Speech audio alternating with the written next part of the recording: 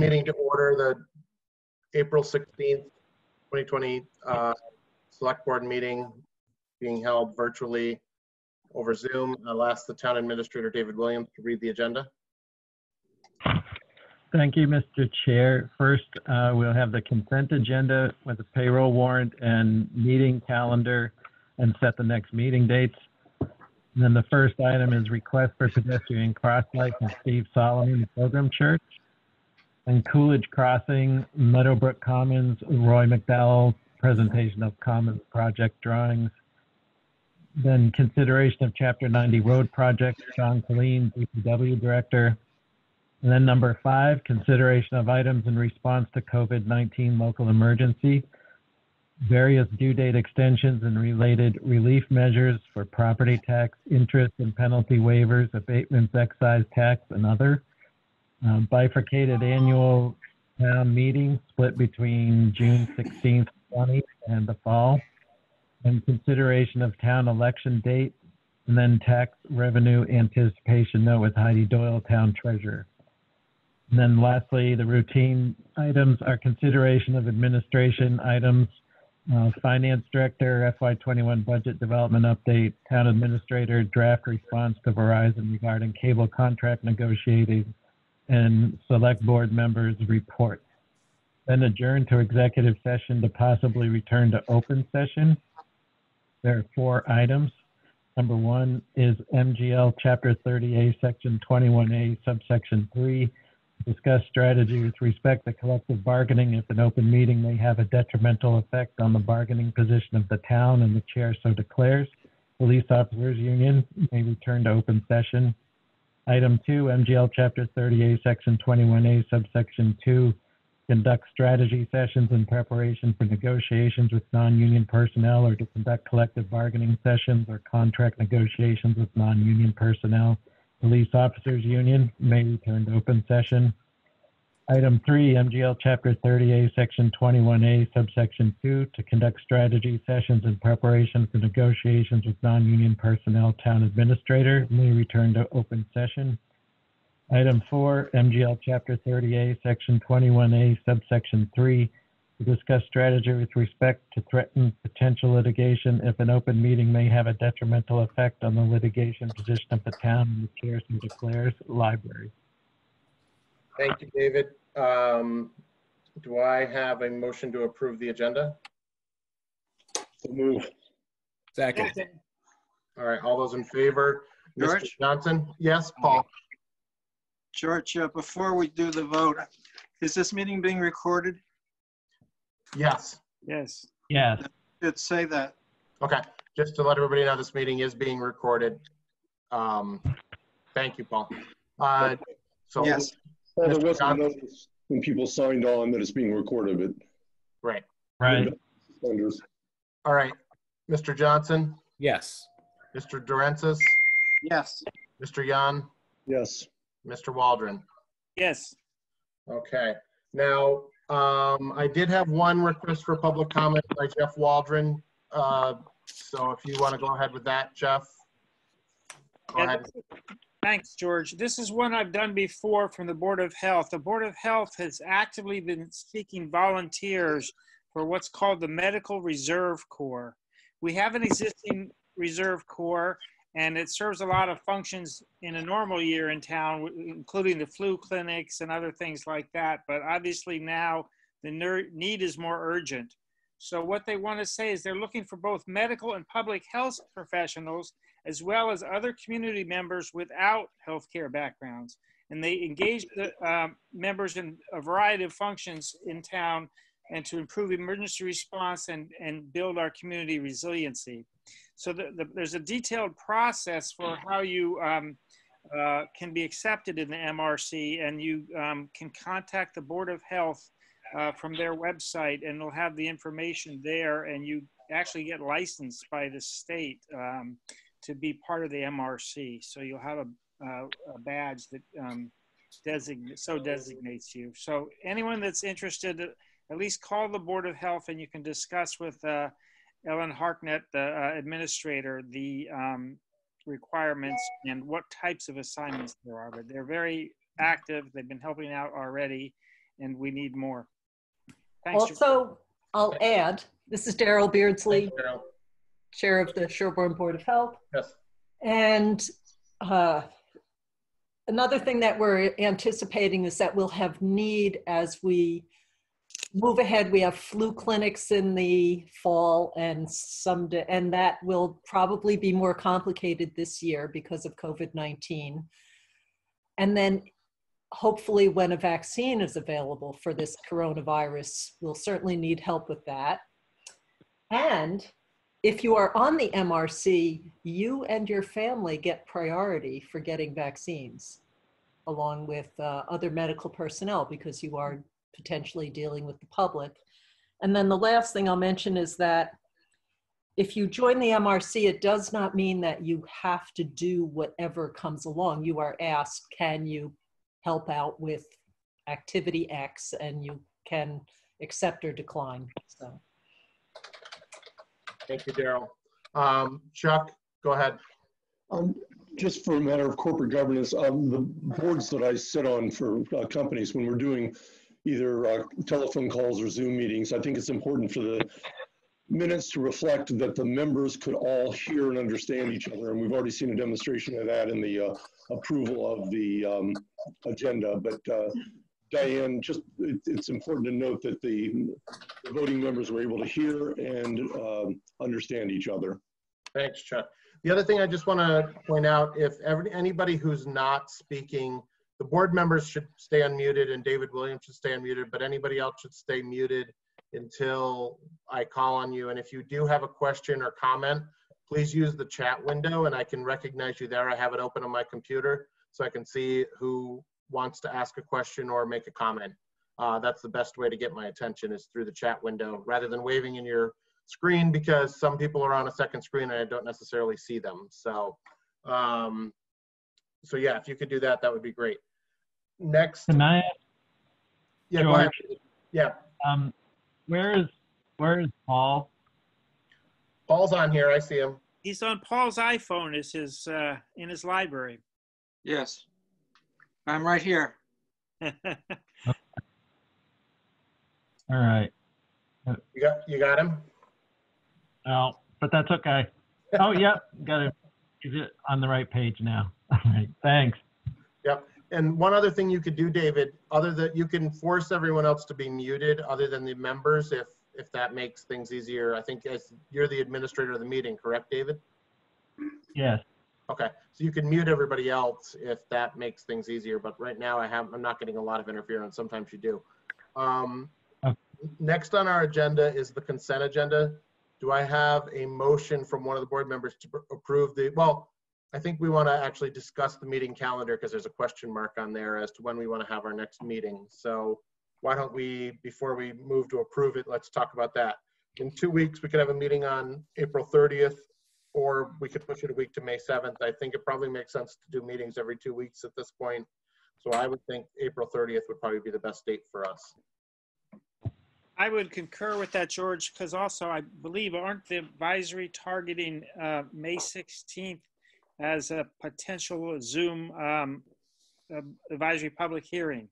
Correct. So if we do or May 7th, it might not be enough time in advance of that meeting if we had anything we needed to discuss. So does that work for the other board members, Eric, Paul?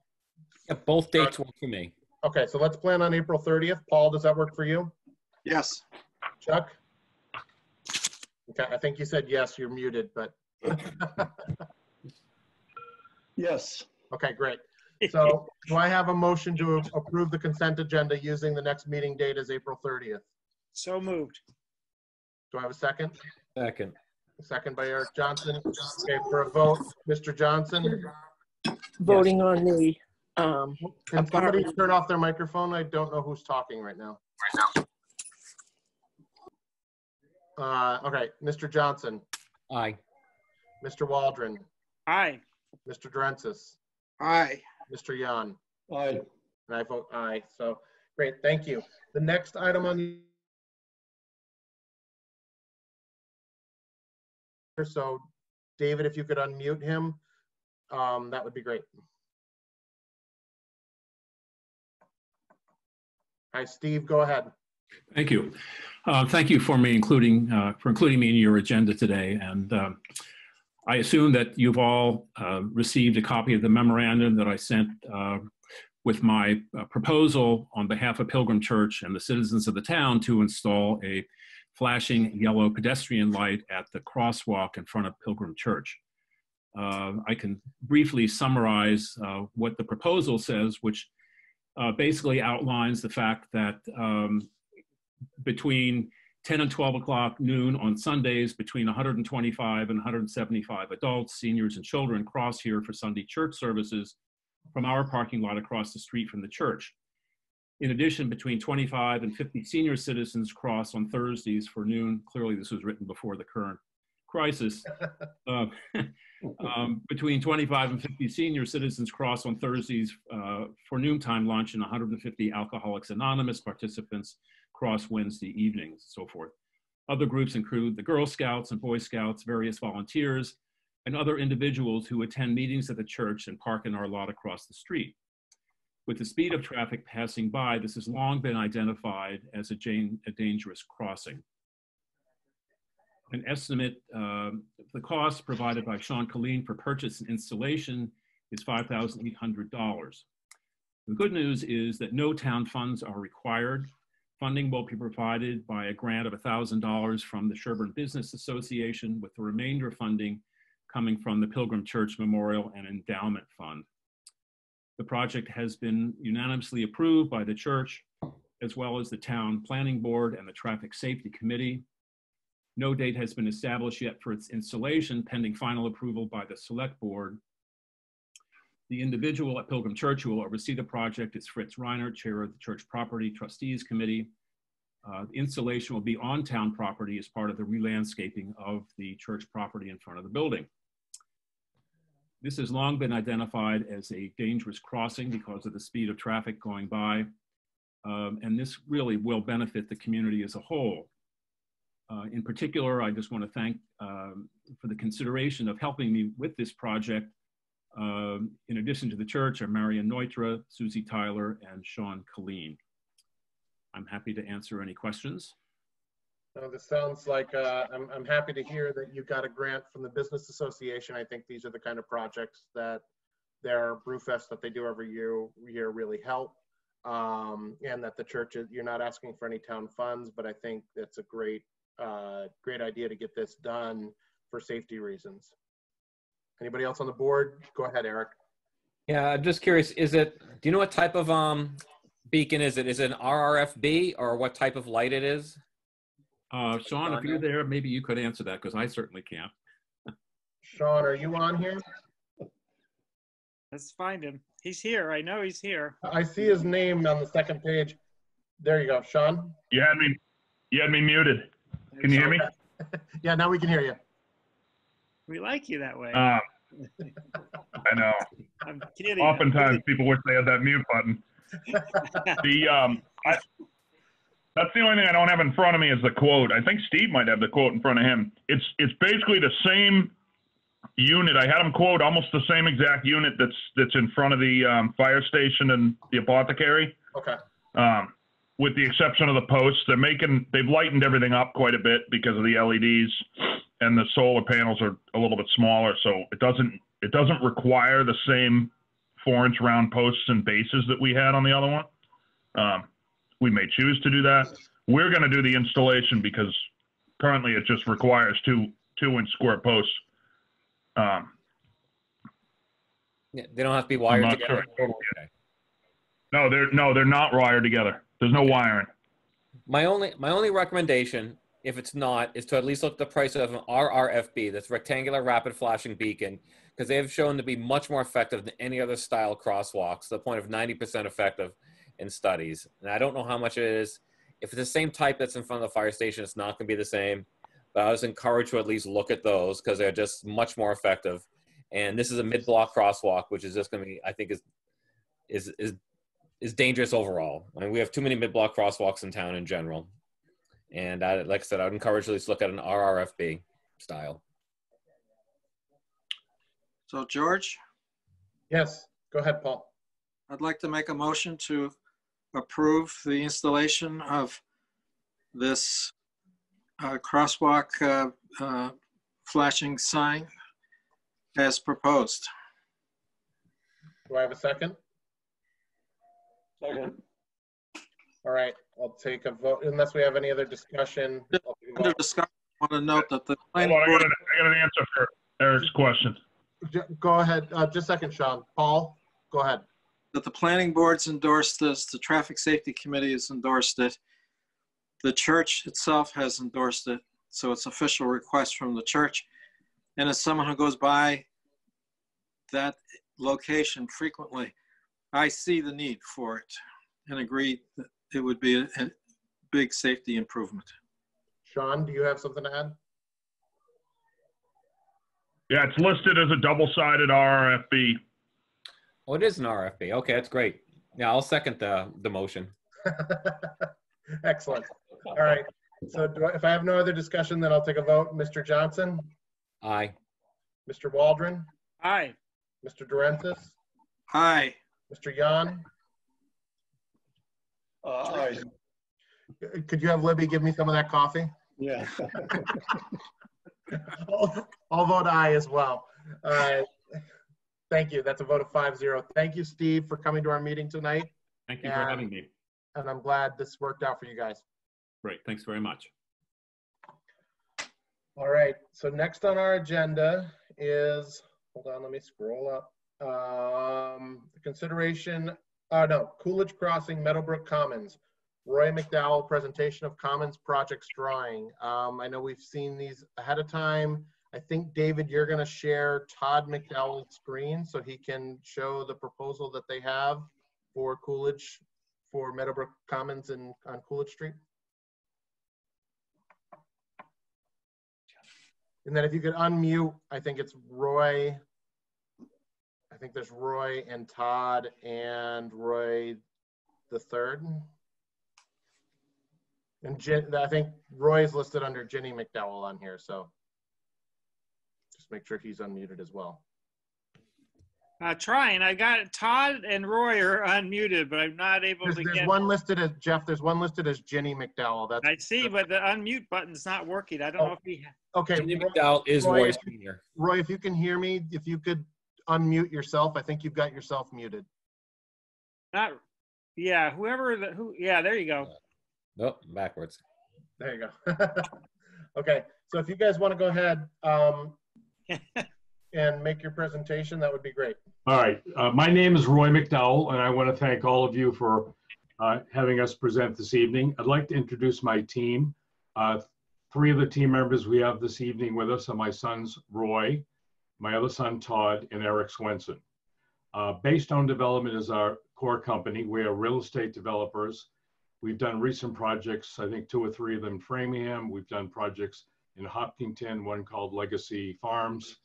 It's a 730-acre development, of which 500 acres we put into conservation, working very closely with the community. We actually went to town meeting originally because it was such a massive project, and we got an 87% approval rating at town meeting for the project. So it's been a very cooperative relationship with the community of Hopkinton and our project. We've also worked very closely on our project as the master developer working with Pulte Homes. And as you know, Pulte put this property under agreement on Coolidge Street very recently, of which portion of it for the 55 and older, they want to develop. And they brought us in for us to look at the multifamily rental product because that's pretty much the majority of what we do. And so we put the property under agreement with Pulte. In the interim, we put the adjacent parcel with Aaron Paddock next door under agreement as well.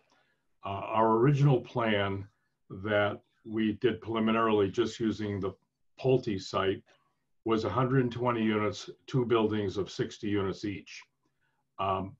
Once we put under agreement the Paddock parcel, we felt we could come up with a much better plan, which we've given you for this evening, which instead of being 2 60-unit buildings is now 3 40-unit buildings, and allowing us not only to break down the mass, but to move one of the buildings much further back on the site to the point where it's probably 600 feet back from the road.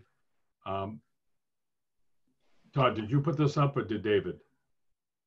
I'm trying to, is it showing my screen? Yes, It's I share think, screen. Todd, I think it's your screen that's showing, so go ahead. Todd, would you mind going to the first one that shows the grades and all? That's the second one, yes. The second one, okay. I don't have it in front of me. It's up, is it not showing it? No. No. It'll take a little bit.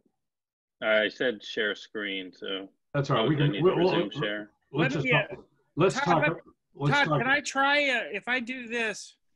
No, it's on your screen. If you move that arrow on the upper, there you go. Is it not showing? That's all. We can stay with this one. It's not. This is David Williams' screen that's showing. So okay. There we go. We just had it. Go to the second page, David. There you go. Thank you. So if you look at with us between the second and third building, you see it looks like a stone wall. There's a stone wall there.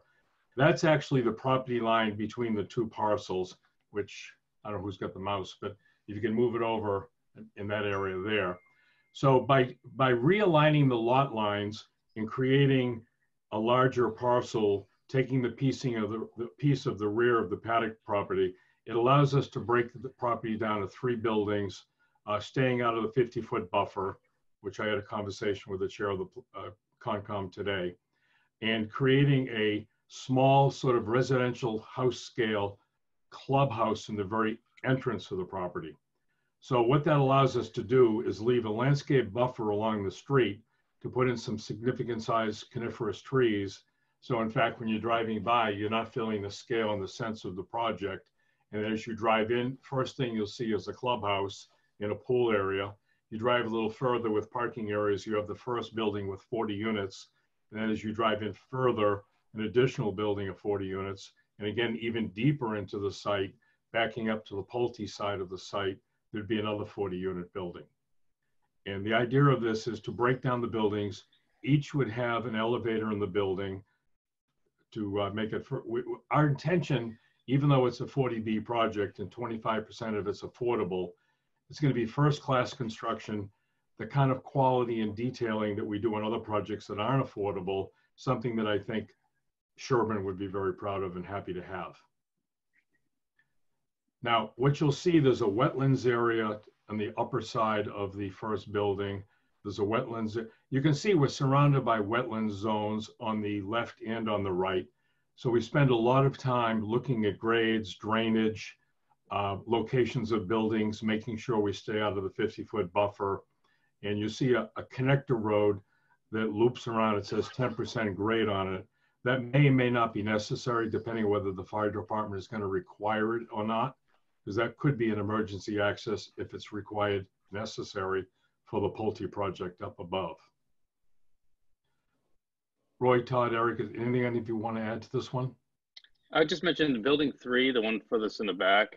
I don't think you'll even see that from the street at all. And building 1 will be hidden a little bit by the landscape buffer between the clubhouse and the area in front of the clubhouse. The other thing I want to mention is I'm sure you're all aware, Pulte, and I think Mark Mastriani may be on this call and he could answer questions relative to the permitting, but Pulte's been working very closely with Framingham and Natick, Framingham with water and Natick with sewer to bring it to this site and their site. So we're no longer dealing with the issues of putting in wells so people are concerned about ground contamination or putting in a sewer treatment plant, which might have the same issues. So I think it'd be a much more efficient and a safer project to have public utilities coming to the site.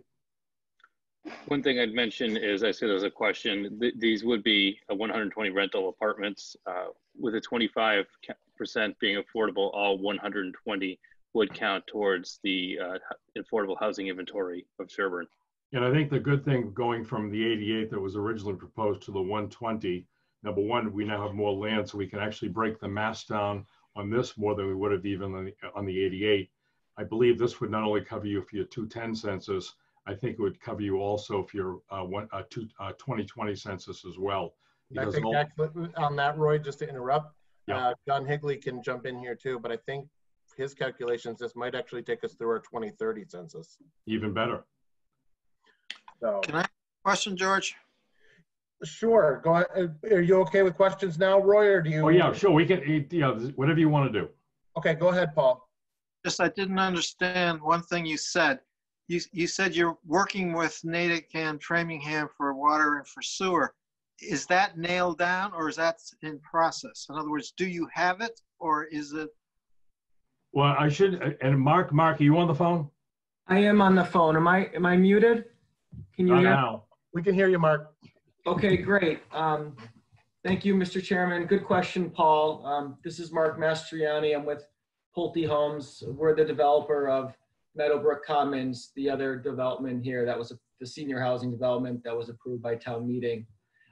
We went before your board probably 6 to 9 months ago and got direction from both the planning board and the selectmen that would be preferred to, as Roy mentioned, to bring public utilities in both water and sewer for the water and for the on-site water and on-site sewer challenges that were discussed. And since those meetings, we have been working very closely with Natick to bring Natick sewer to both of these developments. It is not nailed down, but we have made significant progress. The town of Natick and Jeremy Marset and his team hired Haley and Ward to run their model of their sewer system adjacent to Sherborn.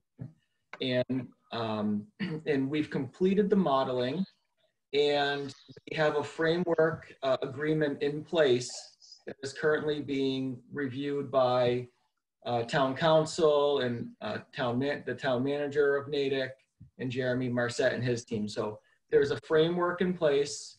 And what we're asking for and what we really need before we come back to your board is what we've asked for is a will serve letter. So not the official IMA, because that takes time and there's a lot of details that goes into that.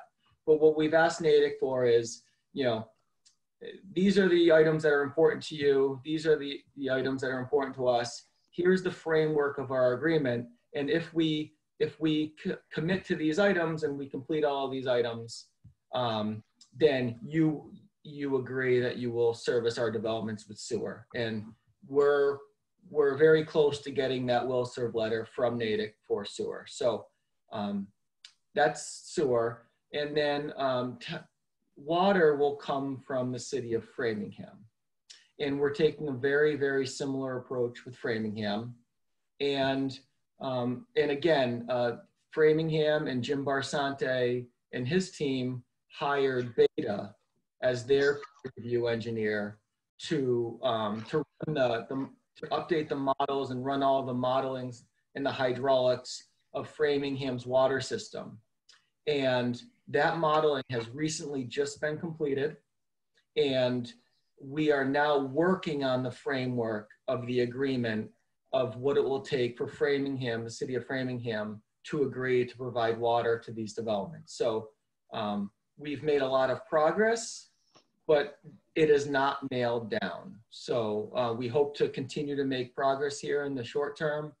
And once we get those two will serve letters, so the will serve letter from Natick for sewer and the will serve letter for water from Framingham, I think then we would come back to Sherborn and work with Sean, I know who's on the call, and work with the fire chief and work with your board and the planning board and work with Gino and really move both of these projects, move our project forward. So that's our plan, and we're making a lot of progress, and we hope to complete those will serve letters, very shortly. I hope I answered your question. Yes, thank you.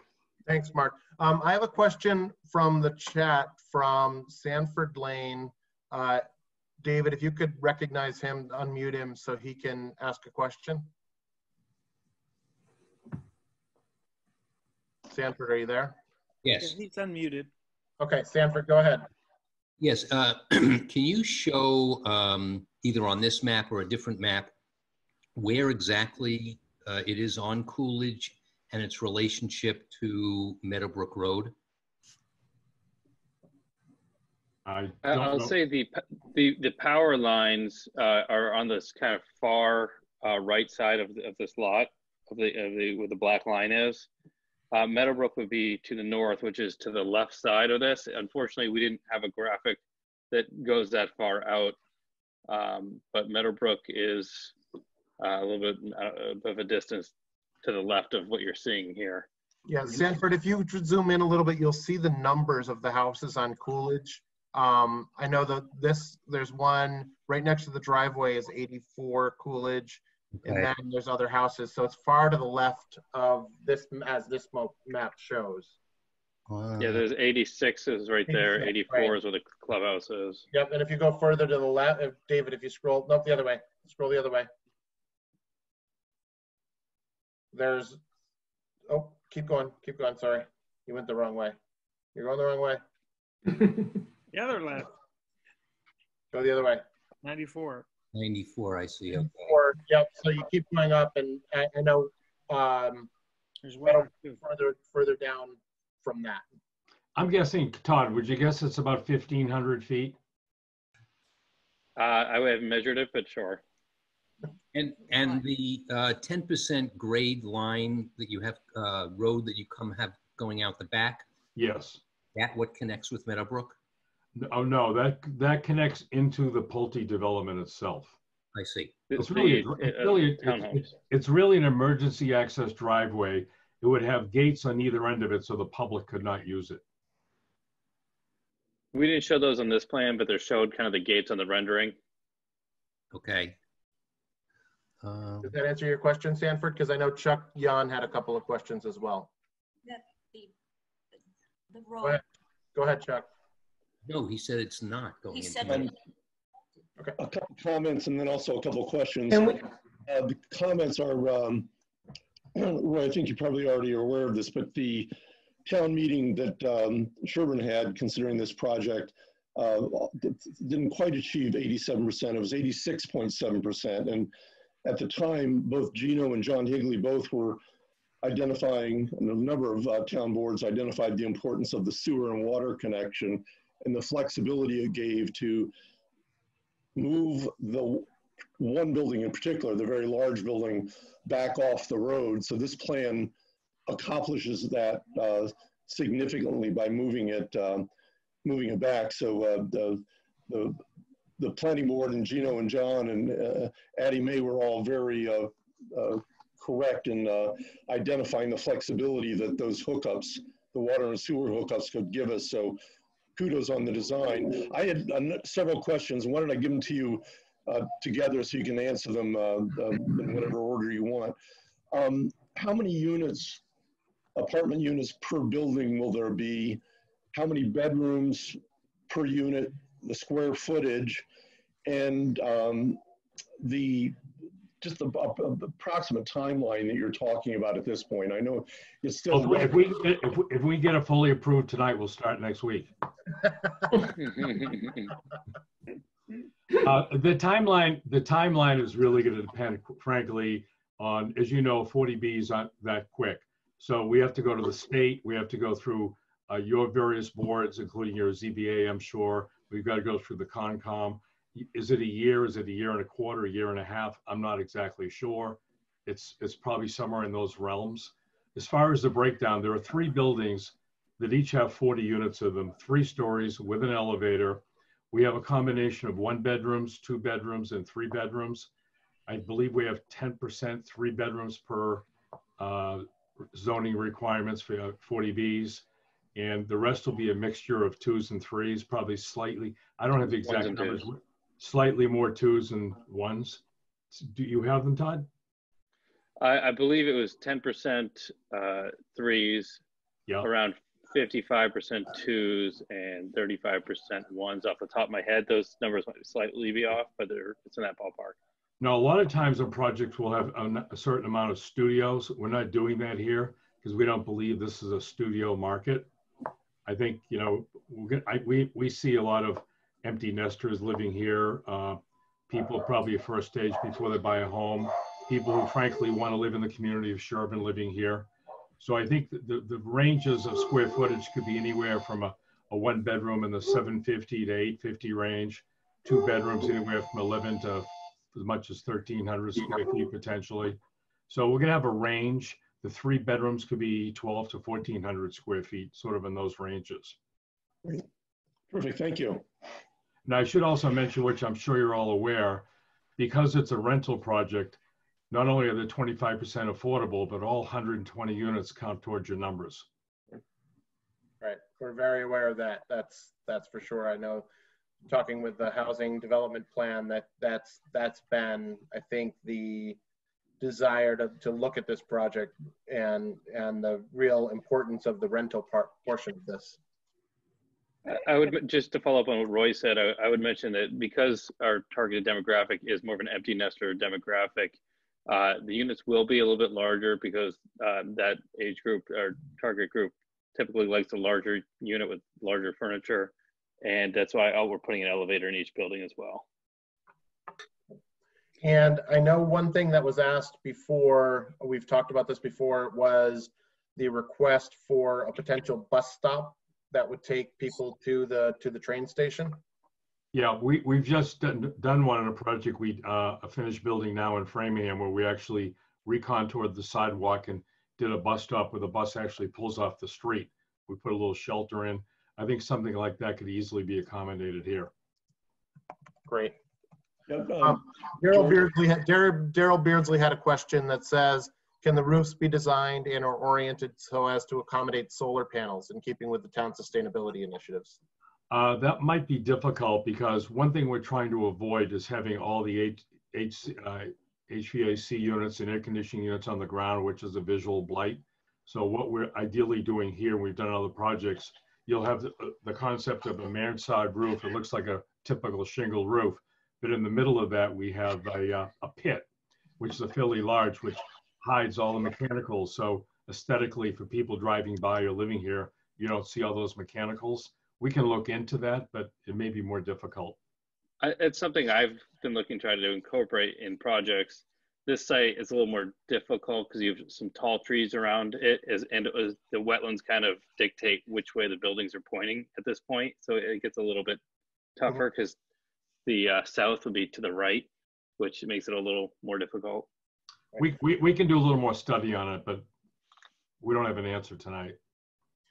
Do you know, Eric, go ahead. Do you want to ask the question? I think you're unmuted.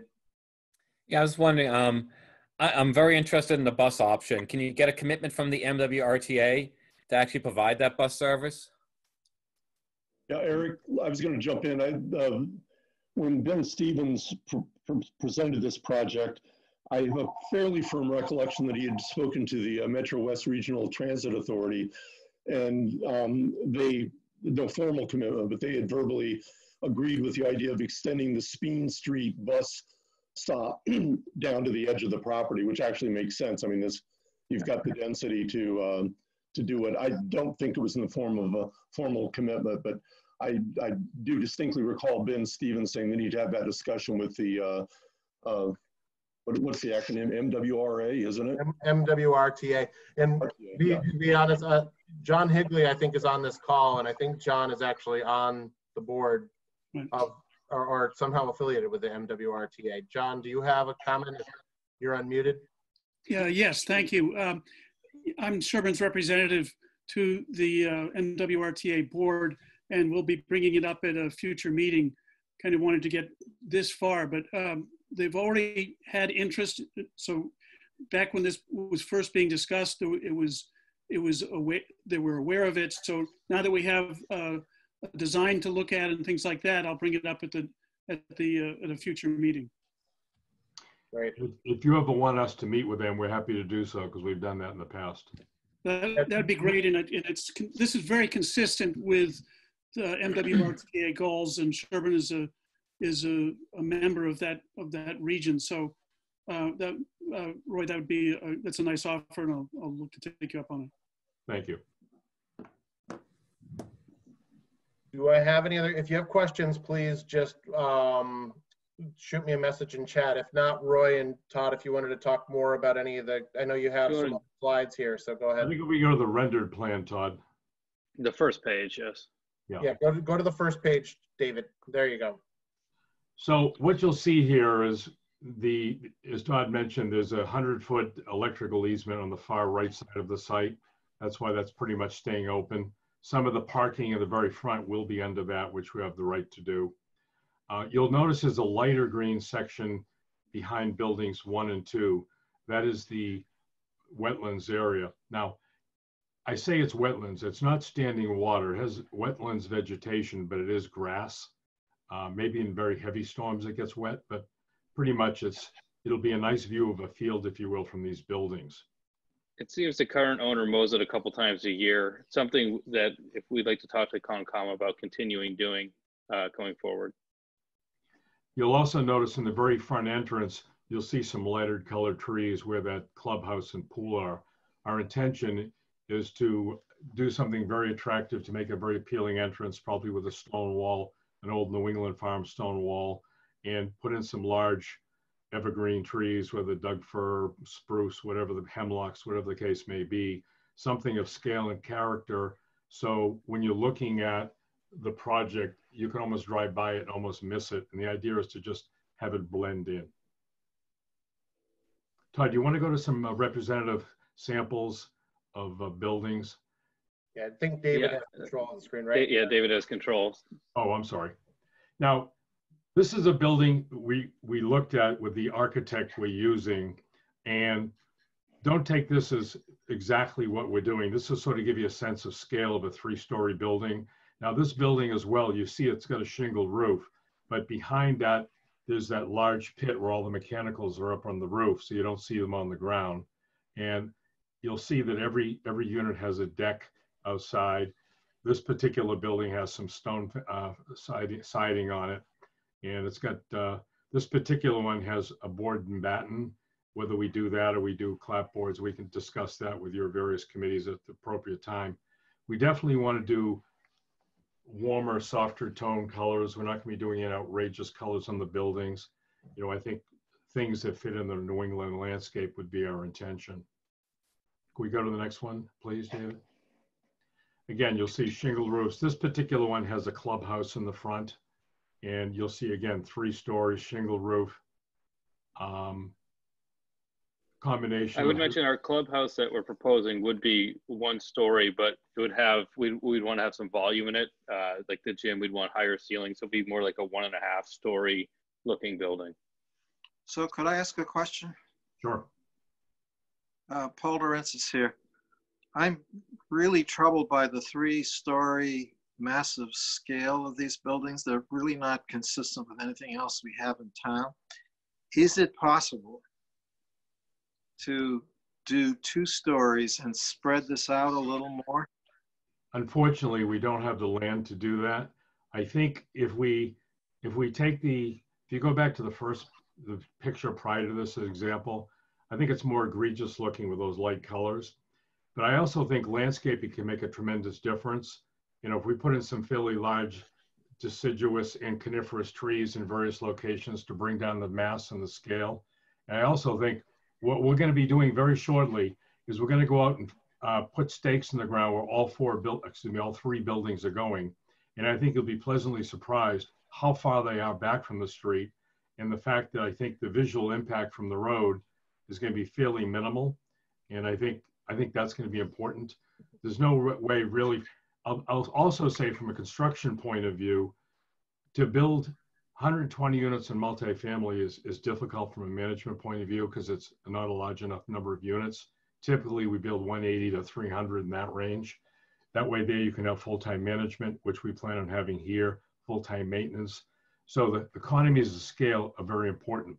Having anything under 3 stories, even if you had enough land, from a construction cost point of view, it would be very hard to get to work because now you're doing many more foundations, many more roofs, much more perimeter, that type of thing. So it would be very difficult to get this project to work economically with only 2 stories. But I think there are plenty of ways visually we can mitigate that. And I think once we stake out all 3 buildings, I'd encourage us maybe to have a field visit when the time is appropriate to walk it so you can get a visual sense of what the visual impact is from the road. I believe we have a slide showing something to that effect too. Yeah, just one second. I have a question from Jean who asked, will there be blasting on either site that could disrupt bedrock general chemical plume issue? We hope not, but I can't definitively say that yet. I will say this. If you look at the current grades on the site, we're proposing raising the grades anywhere from 1 foot to 3.5 feet in various locations. And one of the biggest reasons is we're going to need stormwater retention on the site. So we're going to need to put in some extensive cultex in the site under the parking areas. Also, the more we raise it, the less likely we have to deal with ledge, because we'll have our utilities deep enough in the revised grades that we can actually run our water lines and our sewer lines and not be worried about that much blasting. Yeah. I have another question. Our goal is to minimize any blasting. Great. Roy, I have another question from Daryl Beardsley that says, how about either of less blocky structure or less repetitious, design? Less repetitive. I'm going to show the next slide as well, because I think that one is a little bit different too, the 5th page. There you go. I don't know if we can scroll. You'd have to zoom out on this one though a little bit. Yeah, this a little bit, David. Okay, so this gives you a sense. So keep going. Yeah, I think you go out even further if you can. Oh, there you go. There we go. So the idea is, you'll notice there's trees in the foreground, there's trees in the background. I think in a project like this, especially in a community like Sherborn, where there's a lot of trees and a lot of sense of scale, I think having some significant trees to break up the visual aspects of these buildings we're very sensitive to. I mean, for 50 years, we've been in the landscape architectural design build business as well, so we understand that. And I also think the colors that are chosen, a lot of times in architecture, when you have a building of multiple stories, architects will tell you, you want to break the building down to base, middle, and top, and not have this homogeneous look in buildings. This is actually a good example of what not to do, because you see all the same color goes top to bottom. And I think if we break down the scale of the buildings with not only different materials, base, middle, and top, but different colors and different tones, I think that'll go a long way to achieving that desired effect. And again, as we move along in architecture, we can show you that. Yeah. Is somebody trying to ask a question? George, it would be helpful if we identified, I don't know who Gene is. I have. Sorry, I don't know either. It just said Gene asked a question. So if somebody could unmute Gene, they can identify themselves. That would be good. Hi, Jean Wedemeyer. Oh, thank you. What's your address in town? 25 Meadowbrook. Okay, thank you. Chuck, go ahead. Did you have another question, Chuck? No, that's all. Just go ahead, Roy and Todd, if you want to continue. Sure. So the reason why we put this image in here is less to do about the building than more to do about open space and landscape. Because I had mentioned the wetlands area that is behind the buildings very much would look like what this field is here, and that it's a green open space. So I think the idea is to not only do heavy landscaping to make the buildings fit in like they've been there, but also have sufficient open space so you don't feel like you're just totally crowded in. That makes sense.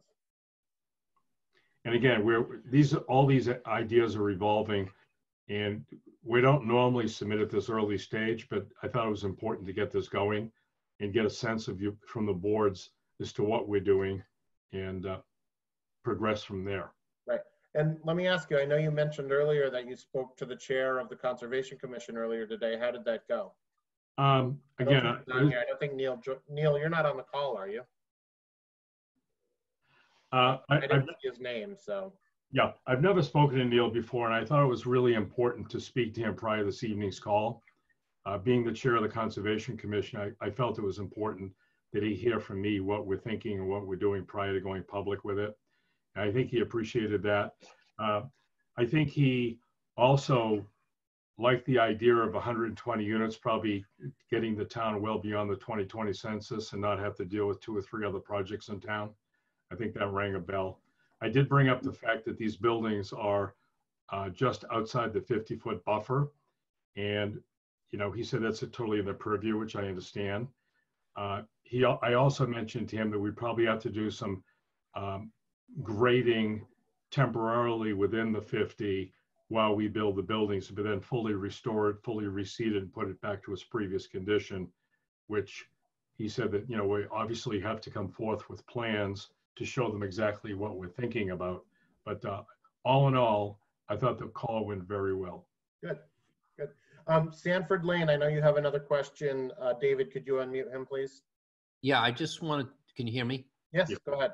I just wanted to know how many cars there are spaces for and how that impacts egress for Coolidge. When you say egress, I don't know what you mean by that.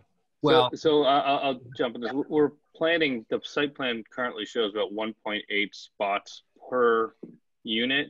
Though we're typically finding there are a lot less cars than that in these type of products. It's closer to 1.35, 1.4.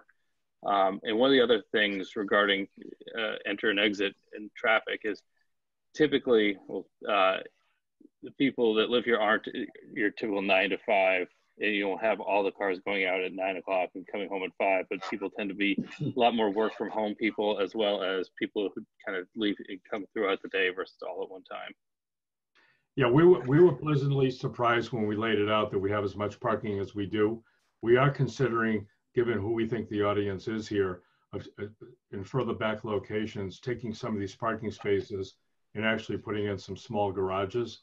Because I think a lot of what we think might be our empty nester audience may not want to leave their car outside in the snow, but might like the idea of having a garage space. Okay, thank you. We will be doing a traffic study as well. We just haven't gotten that far yet. Stanford, do you have another question? Well, no, the issue was that there's a curve there, and I'm wondering how the visual is going to be so that oncoming cars don't, you know, there's not a conflict there. Yeah, we're having our engineers look at that. Initially, they think we're fine, but we'll get you more definitive information on that. Okay, thanks. Thanks, Sanford. Do I have any other questions? I haven't seen anybody else pop up on chat. If you have any other questions, please let me know. Roy and Todd, do you have anything more you would like to share with us? Well, we just, I guess, let you know that we're working very diligently. I spoke to Aaron Paddock today, who's the party that we're buying the adjacent parcel to, and I showed him our original plan of 120 units that had it was 2 buildings all in our parcel. And once we made the agreement with him, I told him we redesigned it to make it, we think, a much less impactful design. And he understood that, and I just wanted to be clear with him what we're doing as well. We want to thank you for the time this evening and the input we're getting. I think it's all very important that we all work in unison with all the boards in town. I didn't mean to interrupt you, Roy. John Higley would like to ask, make a point, I believe. Sure. I'm sorry for interrupting you, Roy. Okay. Well, Yeah. I just, in the course of this conversation, I think the perspective is back when this project was first being discussed, there was a proposal for an 88 unit 40B apartment building, one building 4 stories and very close to the road, with on-site utilities pulling water from groundwater and recharging in the area, a potential impact on abutters. I just want to say that this is a tremendous improvement. I'm very anxious for the town to make progress on our, make more progress on our affordable housing goals. But I just, the time that's passed, these issues, having the buildings much further away from the road and all the things that have been mentioned, is tremendous improvement. Well, thank you. And I also want to mention that, you know, we're not a merchant builder that's going to come in, put this thing together and just sell it. Our current game plan has been for the last few years, everything we build, we keep. For instance, we just recently built 234 units on the ocean in Revere Beach. We fully leased those, we're keeping them. We're building 210 units right now in Framingham. It's called the Buckley. You can look at the website, thebuckley.com, when you get a chance. And we're fully leasing those, just starting now, and we plan on keeping that. And when and if we build this, it's our intention to add this to our portfolio and be a good citizen of Framingham on this project. I have another question. Excuse me, of Sherborn. Yeah, I have another question from Sanford Lane. Go ahead, Sanford. Yeah, you just mentioned the water from Framingham. Look, Framingham's not that far away, but it's not that close. So I'm wondering if you're coming down Coolidge with that water, or it's coming some other direction? I can answer that if you'd like. The water will be coming down Kendall Street and then turning onto Coolidge and then entering our development from Coolidge. So in other words, that's a street construction where you'll be trenching out the entire street from Framingham all the way to the development itself. Well, you're not trenching the entire street, you're trenching a small trench to get the water line. Okay, but obviously that impacts, well, it's, how long does something like that take, that Coolidge will be bottled up? Because well, okay, not right now, but the traffic going down Coolidge on the right side towards Sherborn in the late afternoon gets pretty heavy. And so I'm wondering which side of the street and how that will impact it. Yeah, honestly, those are details that I would just be guessing if I share them tonight. I'm not trying to avoid your question, but certainly a traffic management plan would have to be developed, and we have to work with both towns of Framingham and Sherborn to determine the best time, to do that type of construction and how best to manage the traffic. It would probably be a couple-week project, and but those inconveniences would be tried to be minimized, working with the towns and working with the police details. I have a comment. Just a second. I have a comment from Addie Mayweiss from the planning board. If Addie can unmute, she can go ahead and add. Yes, I just wanted to pipe in just since I kind of about 40Bs and the work that we did on the housing production plan, that if anyone has been following the 40B process, they will remember that this is a long process, and this is the previous apartment option that was at Coolidge. That application never was finalized. So this requires a new application. So we're back at the start of the process. So there will be lots of time for this to go before the state, before the zoning board of appeals hearings, for there to be Concom review, engineering review, peer review. This is, all of the questions don't need to be answered tonight. This is just the first step. Right. And one thing I do want to mention on that front too, I know one discussion that we've had is, rather than doing this as a traditional 40B, if the select board, eventually, gets to the point down the road that we're ready to move, that we're in support of this, we could do this as a potential LIP program, which could shorten the time frame where the town signs off on it rather than going through the traditional 40B program.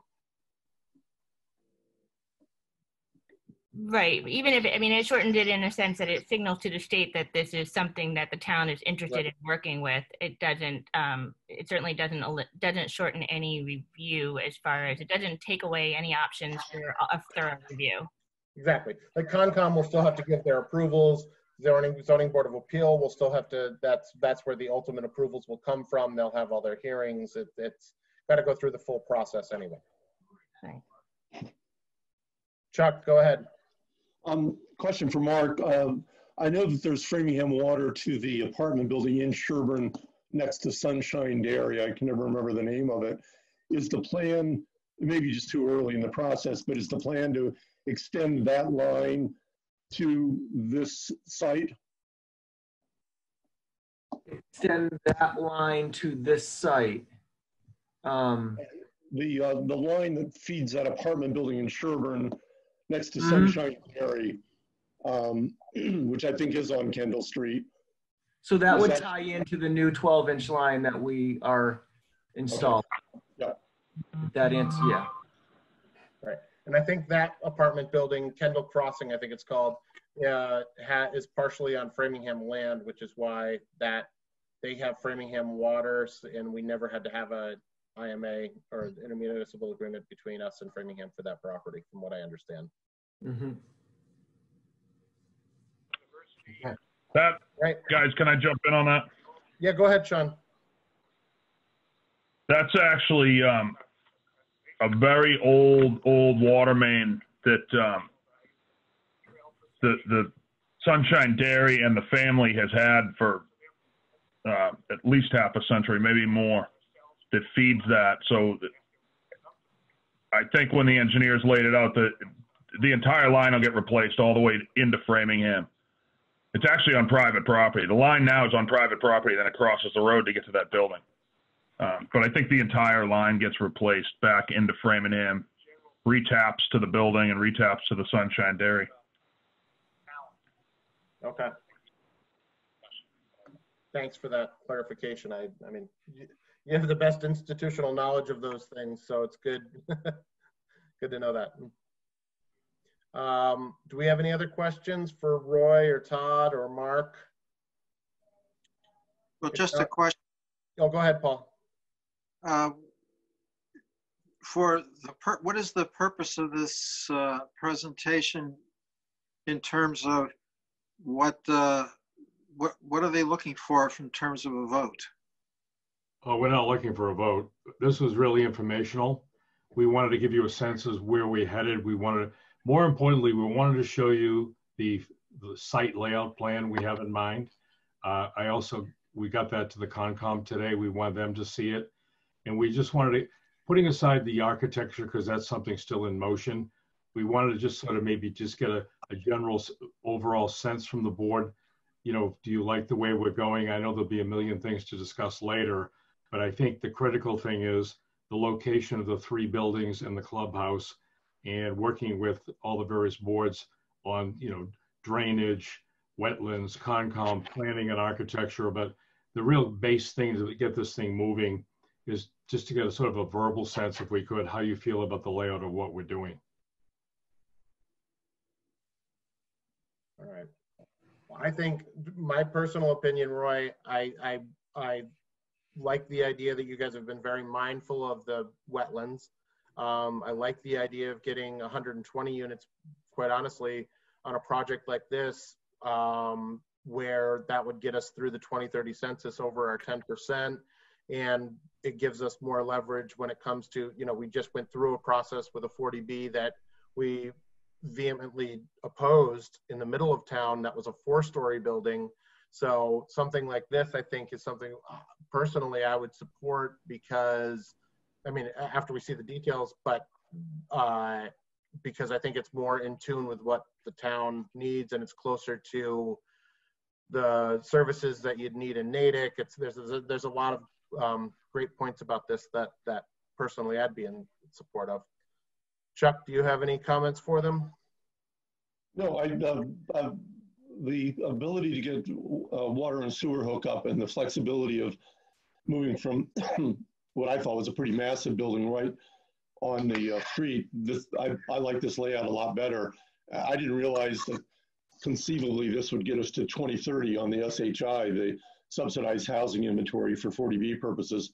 So that's huge. I think that was a big part of why so many folks in town supported the prior proposals, which were earlier and more conceptual. So no, I would echo what you said. I think this is, and I appreciate Roy, you and your team coming forward and presenting this earlier on. It's much easier to see a mock-up, recognizing that there's lots of work to be done. So I think this is very helpful. And I think I've said before that providing SHI protection should be one of the top priorities in the town. I mean, the project on North Main Street that generated, quite rightly, a lot of opposition. You know, the town's at risk for projects like that because we're not at the 10% SHI. So I don't have anything to add to what you said, George. I'm sorry, I took a lot of words to say I agree with you. Jeff, how about you? No, I appreciate your coming to make the presentation to us, and at least it also just gives us a chance to mull it over a little bit too. So it's a way to sort of plant some seeds, and then we can have feedback and discussions as we go along. So I think it was very worthwhile, and I appreciate your time. Thank you. Eric Johnson? Nope, it looks good. I can't say much about the utilities. Understood. Paul, do you have any comments for them before we move on to the next agenda item? I concur with the notion that I appreciate them coming in with this early.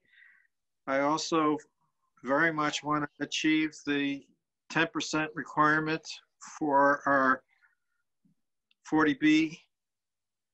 I also like the idea that the big building has been moved back, but I am concerned about the massing of these buildings. And so I asked that question early and I got a response back that there are ways that could mitigate that. And so I want to see that mitigation and see what can be done to make these buildings more in character with the community. Thank you. Thank you. Thank you, Roy. Thank you, Todd. Thanks, Mark. Thank you all. And we appreciate you coming in. We're going to move on to our next agenda item now. Thank you very much. We'll be in touch. Okay, thanks. Bye. Great, thank you. So, Thank you. So David, do you want to go back? There you go. Thank you. You read my mind. Next item on the agenda is the consideration of Chapter 90 road projects. Sean?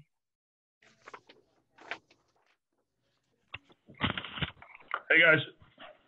Can you hear me? Yes, John, you're good.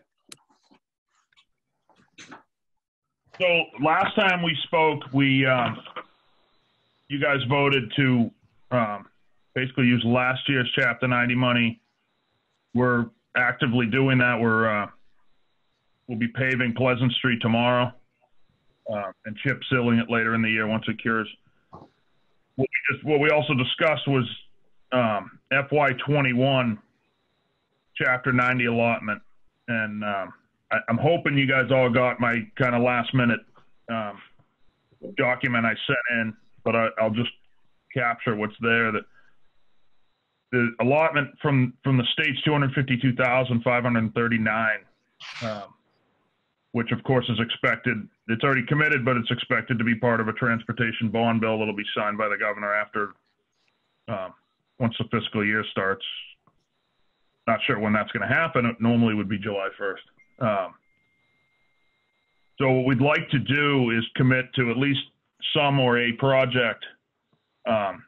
It's typical to use that money in anticipation so you can be working in the construction season that you're in, not the next one.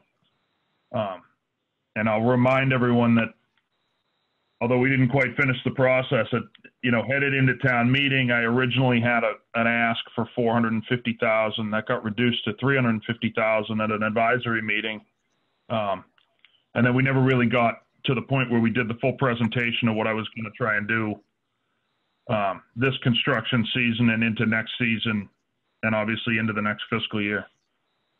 But so a couple things factoring into what we're doing. Of course, right now, the timing of everything, there's a really, really, really low traffic volume for now and the foreseeable future. So that factors into what we're thinking about. And I think everybody's had a little bit of trouble getting everyone out. Paving projects are starting, but it's been, there was a couple week void where no sales guys were going out. People weren't going out and pricing jobs. They weren't measuring anything because everyone was locked at home.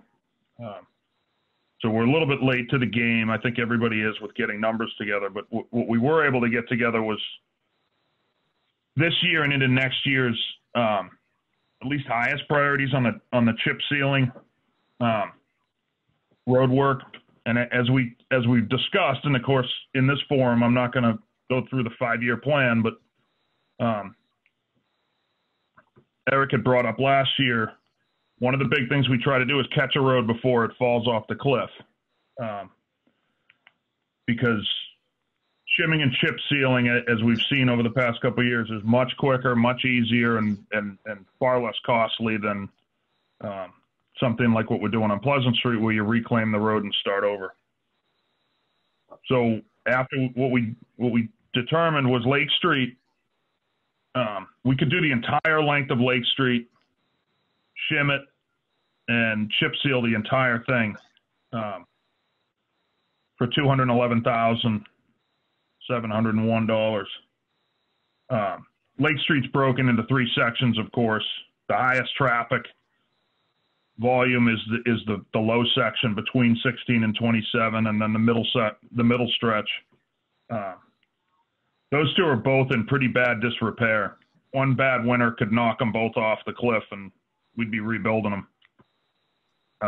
The contractor's fairly certain they can shim it and get it back to a good base to hold a chip seal. So that's my suggestion. And then what I did is I summarized a few of the other things that we want to do once we get our feet back on the ground and know what we're going to do with town meeting. Everett Street is in danger. We're in danger of losing that. Prospect Street's still in good enough shape to chip seal. I'm not going forward with these yet, but I'm just giving you a clue where we might be headed.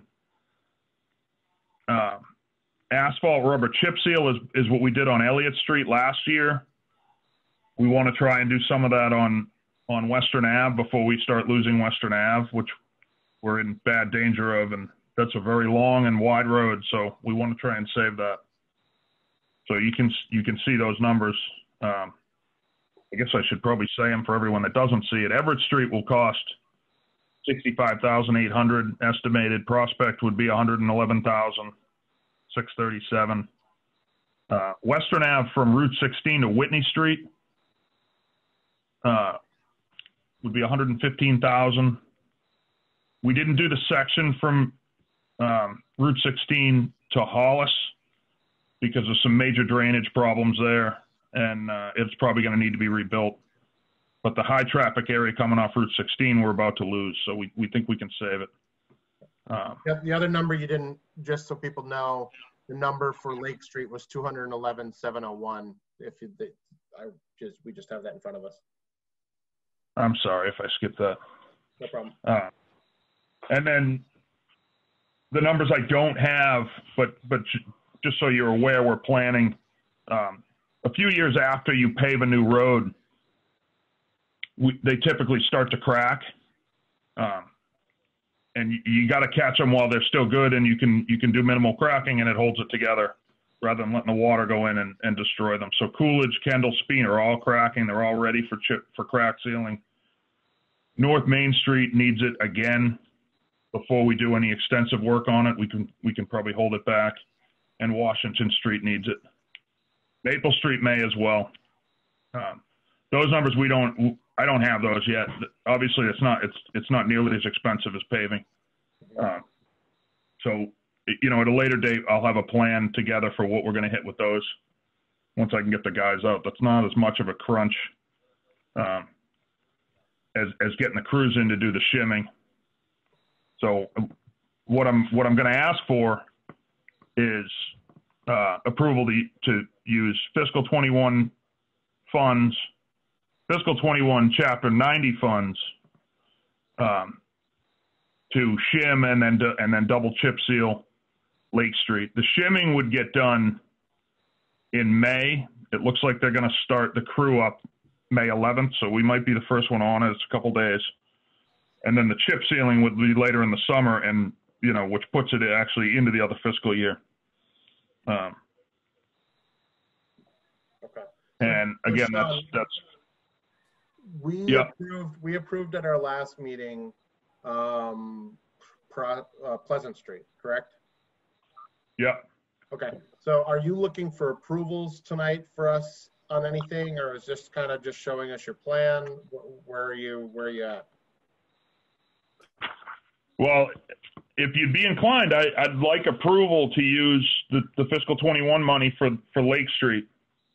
Everything else would be on hold because everything else would either be fiscal 21 budget funds or fiscal 20 or annual town meeting funds or the rest of Chapter 90. Okay. We use all the fiscal 20 Chapter 90 money essentially on Pleasant once it's finished. Mm-hmm. So yeah, that's what I'd be asking for at this point. It allows us to jump in one more project in the spring. Okay. And then the future money would be full. Eric, Jeff, Paul, Chuck, questions? Yeah, I mean, obviously, I agree. Lake Street is at that critical point. It should be done this year. Only small concern is I think the chip seal. I'd like to see it done as soon as possible. Largely, honestly, because of the triathlon. because the bikes will be skidding out there, and that's something that's pretty important to the community right around the middle of September. But other than that, yeah, I support this. Okay. Now, and let me ask you a question. Are the Chapter 21, are the fiscal year 21 Chapter 90 monies already approved, or is there a risk of losing those with everything that's going on? Paul, do you have an answer for that, or? No, those funds are pretty solid. We're okay. trying to get them increased. But there'd be more than just the right now million.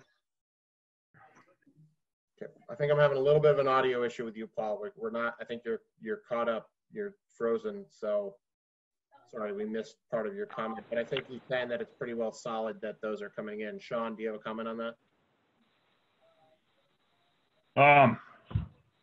No, Paul would know better. I mean, the commitment is in writing. But I again, just didn't know how things are changing budget-wise at the state level at this point, with everything that's going on with the COVID, pandemic. So, but right. And I don't either. I know there would be a huge ripple if the state were to recalculate Chapter 90, because that's a lot of moving parts for a lot of big cities and towns. Yeah. Understood. But they don't always do this. I mean, they've consistently done whatever it is, 90 million. Yeah, a consistent amount. But 1 year they didn't do the full amount. Another year they did 150% of the full amount. I think it's consistent to get it, but I just don't know if we can borrow against it or borrow anticipation of it without some kind of letter from the state. Okay. Heidi, I know you're on here. Do you have any thoughts on that? No, this would be new for me for borrowing, doing an anticipation note on Chapter 90. I know it's been done in the past, but I am kind of concerned where it's not an approved amount, whether we can borrow for it. Okay. I think we'd want to get clarification from Heidi that we actually could do that before we do it. I agree. I think Lake Street's a perfect project for it, but I just want to make sure those funds are secured. Let me ask.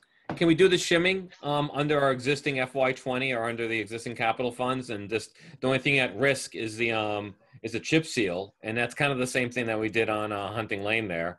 We did actually waited seasons between the shimming and the chip seal. Well, I actually looked at that, and I don't have a hard number, but essentially the Pleasant Street chip sealing won't be done. I mean, they're probably going to do them at the same time. They typically like to come in and chip seal everything they're going to chip seal, especially with the same product. So they'll be both in fiscal 21. So Pleasant Street money that's committed won't all be used. And the shimming, I didn't break it out for you guys on that sheet, but the shimming is about half.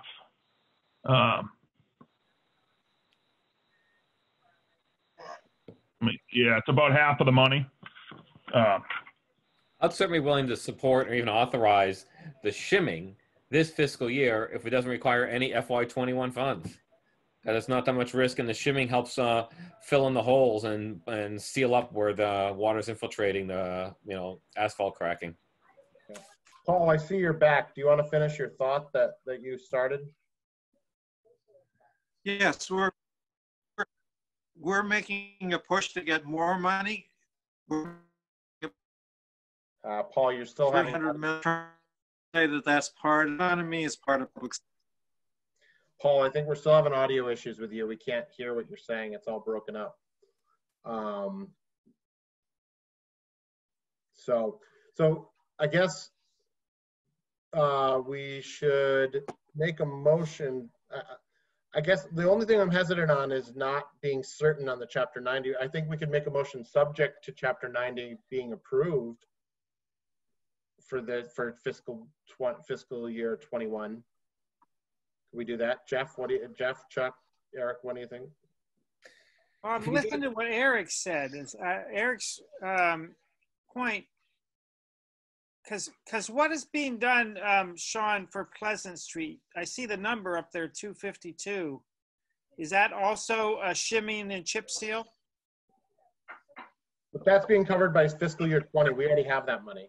I understand that. That's what I'm wondering, if we used did all of the shimming there and delayed the chip seal and used did all the shimming on different roads. I think he has to rebuild Pleasant, so that's a different. Oh, that's Yeah. It's a complete rebuild. Pleasant's getting rebuilt, but the chip sealing will be in fiscal 21. There's no way it's going to happen before July 1st. okay. And it's perfectly acceptable to just approve the shimming on this, and also we're not going to do a Chapter 90 road project without approval from the Chapter 90 office. So you can note that in the motion. Okay, so we would do this subject to the final approval of the fiscal year 21 Chapter 90 commitment. You're saying so. The full job, yeah, but you got to give me approval to call the contractor and give them the okay to shim it. Now we're going to shim it in May. That won't be in 21.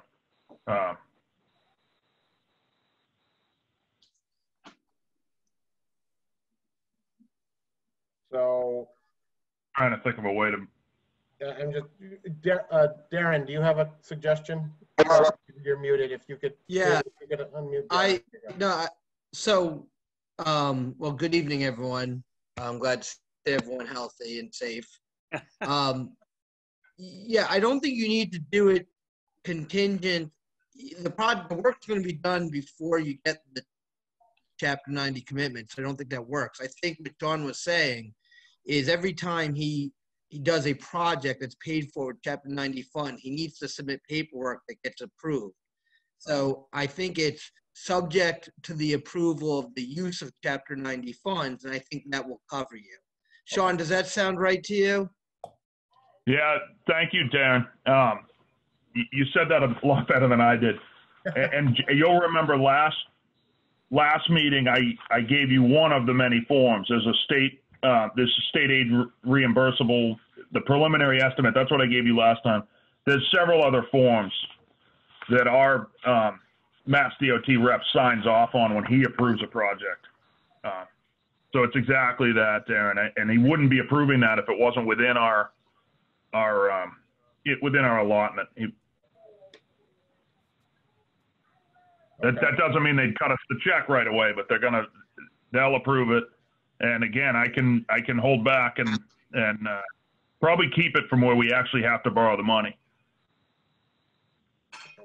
Paul, are you back on audio? David has sent me a message to call in. I don't have that phone number. If you could repeat it. You're on now. I can hear you fine. So we hear you fine now, Paul. Oh, you can. Yep. All right. So I was trying to say before that the Chapter 90 funds are at 200 million. We're trying to increase that. We don't want to hold him up until those funds are actually available, because they won't be available for a while, and he needs to be able to get started. That's why you borrow in anticipation of the money. There should have been a letter already issued to the town. So Heidi should be able to do something with the letter, the commitment letter that's already been issued. Okay. Heidi, do you have that letter?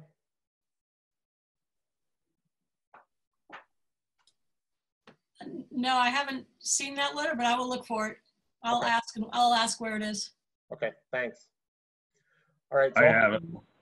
You have it, Sean. Okay, great. If you could get that to Heidi, that would be great. Okay, so do I have a motion then, Paul? Do you want to make, I don't even know what the motion's going to say here. So. The motion is to approve the chip sealing, the shimming. Why don't I have, Eric, why don't you do it? I as well have difficulty on doing the contingent part, but the motion is actually to approve the shimming and the chip sealing of the overall roadway improvements as proposed in the Director of Public Works backup material on Lake Street. And are you looking for Everett and Prospect as well? No, Eric, no, just Lake. Just Lake for now. Okay, on Lake Street. And then Paul might want to add something about if it's contingent funds. Contingent, oh, go ahead. subject to the approval by Mass DOT For Chapter 90 funds. for Chapter 90 funds. Okay. Do I have a second? Second. For that three-way motion. All right, I'll take a vote. Mr. Johnson. Aye. Mr. Waldron. Aye. Mr. Yan. Aye. Mr. Durensis. Aye. I also vote aye, so 5-0. Thanks, Sean. Thank you, Sean. Thanks, guys. I'm sorry that's a little confusing. Oh, not a problem. All right, so the next item on our agenda is a consideration of items in response to COVID-19 local emergency. The first, various due date extensions and related relief measures. First issue we want to talk about is the property tax due date, which is currently at May 1st. And I think, Paul, I know you wanted to talk about this and Yes. So if I could, we have been hearing from our tax collector, and I want to say that the job of the tax collector is to collect taxes, and she does that well. But there's a bigger picture. And the reason why this vote is for the Board of Selectmen is that we're supposed to provide balance to the issue. And as part of that balance, and as part of the role that we have here, I would say a few things. The first, this week, we have had hundreds of people in this town without power or telephone, and sometimes without cable. We don't know how many people in the town have lost jobs or have been furloughed. What we do know is there is a crisis and that we are in uncertain times. We don't know what the future holds, but we do know that the general court and the governor, who have more knowledge than we do, have looked at this and have come up with these proposals to benefit all of us.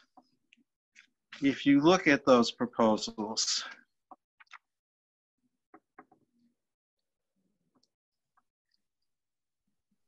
you need to compare them to what other levels of government have done. The federal government has postponed taxes 3 months. The state government has deferred taxes for 3 months. The general court and the governor is proposing 1 month or 30 days, 1/3 what the other two levels of government have done. We currently have a stay-at-home order rather than pushing people to go to town hall, to file the papers, to go to banks, to do all those things. We're supposed to be living in a different world today. So with the future so uncertain, and with the prospects for all kinds of bad things to happen economically to the citizens of our town and of the Commonwealth, I think the question for us is, what are we going to do to help the people of the town? And for those reasons, I'm advocating that we approve the 1 month extension and that we approve all other of the 3 items that the legislature has put together for the benefit of all the people of the town and all the people of the Commonwealth. All right. I'm also going to ask Nancy Hess. I know we've seen a lot of emails from you. I'd like to hear what you have to say about this, Nancy. Well, as I put forth in my emails, I think it will do the town harm if we don't keep the May 1st due date, basically forcing banks and mortgage companies to come forward and make the payment. But I would ask you to maintain that May 1st deadline and not vote on the rest of that until a later meeting. I have tried to work with someone about a private public arrangement where this person has generously offered to help people in need as far as the interest is concerned. And this would give us more control, because if we accept the other, the state thing, we can't put any kind of, it's for everybody or nobody. Whereas if we accept this offer to help pay interest for people who are in a position where they've lost their job or something like that, we can save ourselves from having to borrow, which will cost everybody, including the people who are having trouble paying, and the people who have already come forward and paid. We have millions of dollars that people have paid. So I would ask you not to vote on the other options, but to maintain the May 1st so that we can at least get the collections in that people who can afford it will pay, and not delay that. And the banks and mortgage companies will be required to pay. And that way we will probably be able to avoid borrowing any significant money to make it through. We have to remember that most of these communities that are adopting this moving of the date are communities that are on quarterly billing. So they have half of their money already to pay their bills. We do not, because our last date was in November. So that puts us in more harm's way financially than these other communities. So, and if my source is accurate, Dover just voted at their selectmen's meeting to maintain the May 1st collection date to force the banks and mortgage companies to pay. So as long as we keep that date, they are obligated to pay the taxes for their escrow accounts. If we move the date, they're only obligated to meet that new date. So I would strongly urge you, you have a meeting later in the month. I would strongly urge you to keep the May 1st date and then reassess where we are and have a chance to go over this proposal that we have for having some private help for those people who are financially in trouble. Thank you, Nancy. Heidi, can you add, I know you've looked into the financial implication of different things. So if you could just add to this, I'd appreciate it. Sure, thank you, George. I fully understand Paul's wishes to help everyone, the resident, I think with the residents, and I think we all would like that, but I also feel we have an obligation to help the town as a whole, and what we've been really struggling to is stabilizing and working in getting a better financial shape and picture. My concern with borrowing a second revenue anticipation note this year, yes, we can explain the story about what went on and that we are moving to quarterly, but however, it's still going to sit out that we borrowed twice. You're not only going to borrow money, but you're going to be short on the interest. So it's actually going to be a greater gap that the costs had to be made up someplace when we passed to all the town residents via taxes at some point anyway. So I agree that we want to benefit everyone, but I think we need to really look at the whole town. The cost, I've tried to limit what would be the smallest amount we could borrow, and then we'd probably have to go about 2.5 million. Cost to borrow that will be about $8,600. And then you have the revenue loss from the interest side as well. And that will get passed on to the taxpayers at some point.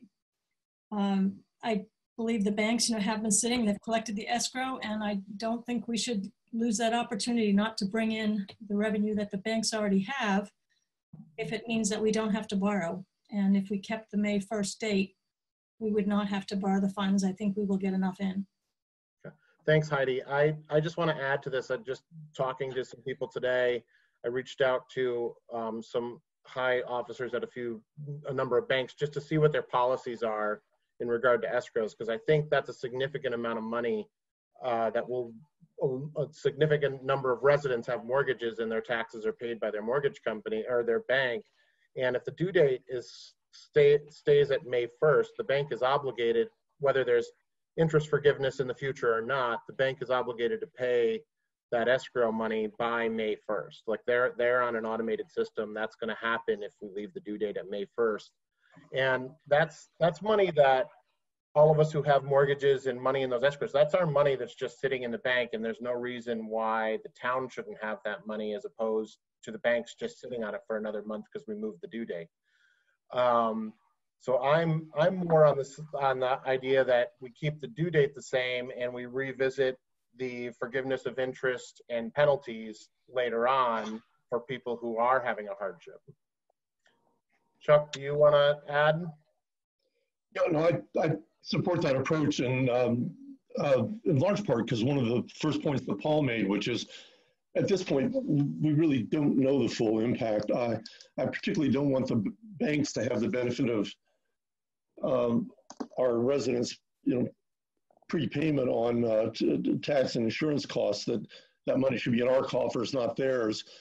I'm also just concerned down the road. I don't want us to delay having to pay people or reduce hours. So I think we'll have a much better idea of that. To Paul's point, we'll have a much better idea of the impact and where we are. I think we need to be data driven, and at this point we don't have a lot of data. So, Jeff?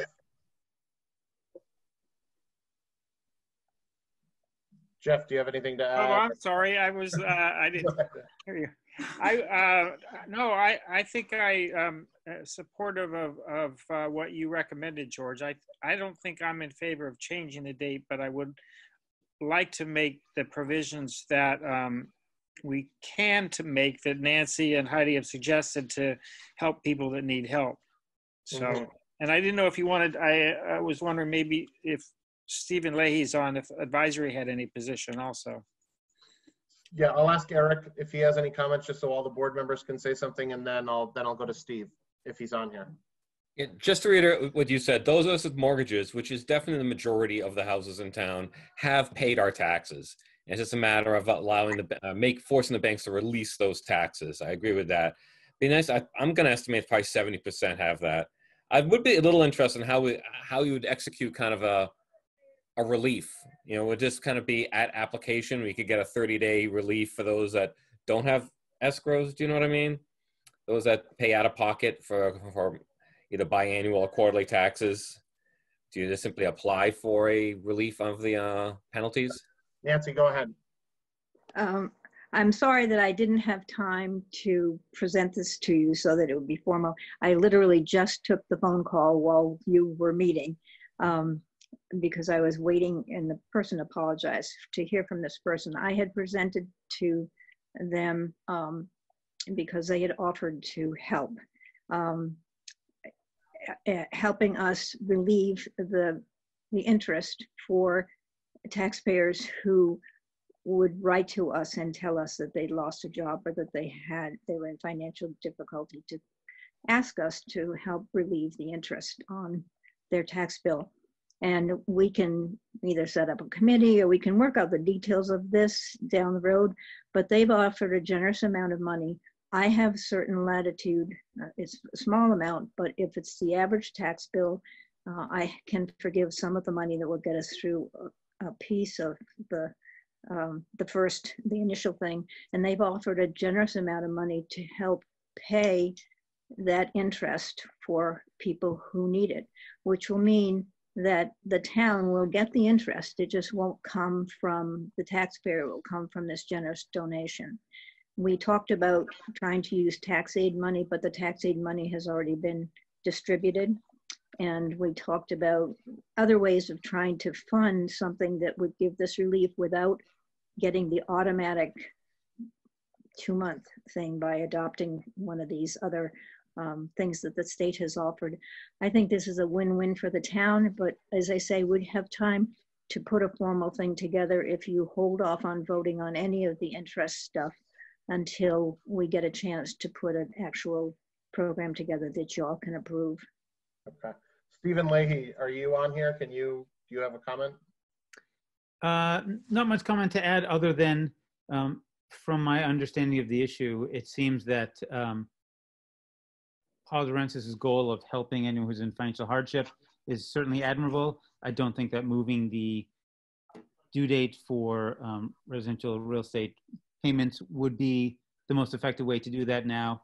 I agree with many of the points made previously, and so I would not be in favor of making that change at this point in time. To Paul's overall point, if I may, the Sherborn Advisory Committee has initiated a process to go back to a number of the department heads in town with regards to the fiscal year 2021, their budgets and capital items. And we are speaking to a number of the departments about their operating budgets, about their capital requests for fiscal year 21. Great. So if I could, George, say a couple of things. First, to Stephen Leahy, I do have a proposal later on that we do 2 town meetings. One that would just do basically Articles 1 through 9, which is the operating budget, and to put off essentially all of the capital unless we can identify something that's such an emergency that it has to be done right away. So all the capital articles off to the fall. And so I would hope that the budget that we're going to actually end up adopting will be more reflective of the huge impact that the economy is facing and not the one that we were originally looking at. So that's point number 1. Point number 2, the idea that someone had of waiting until April 30th and then reassessing this. Well, the taxes are due on May 1st, and having a meeting the night of the 30th is too late. You're going to have people who are stressed out. There's enough stress going on in this world trying to deal with this disease. Some of us have family members who have this disease. It's not an easy thing to deal with. Then to have to be worried about the tax bill and what the Board of Selectmen might do on April 30th is just not fair to them. I think this needs to be clear well in advance. And then the argument that we need to keep the town from harm, I think misses the biggest point, which is that the town exists to serve its people rather than the people exist to serve the town. And to the extent that we have to benefit someone, I would opt to benefit the people of the town first, rather than worrying about the effect of 30 days deferral on receiving some taxes. The town is not going to end or go out of business because taxes are deferred 30 days.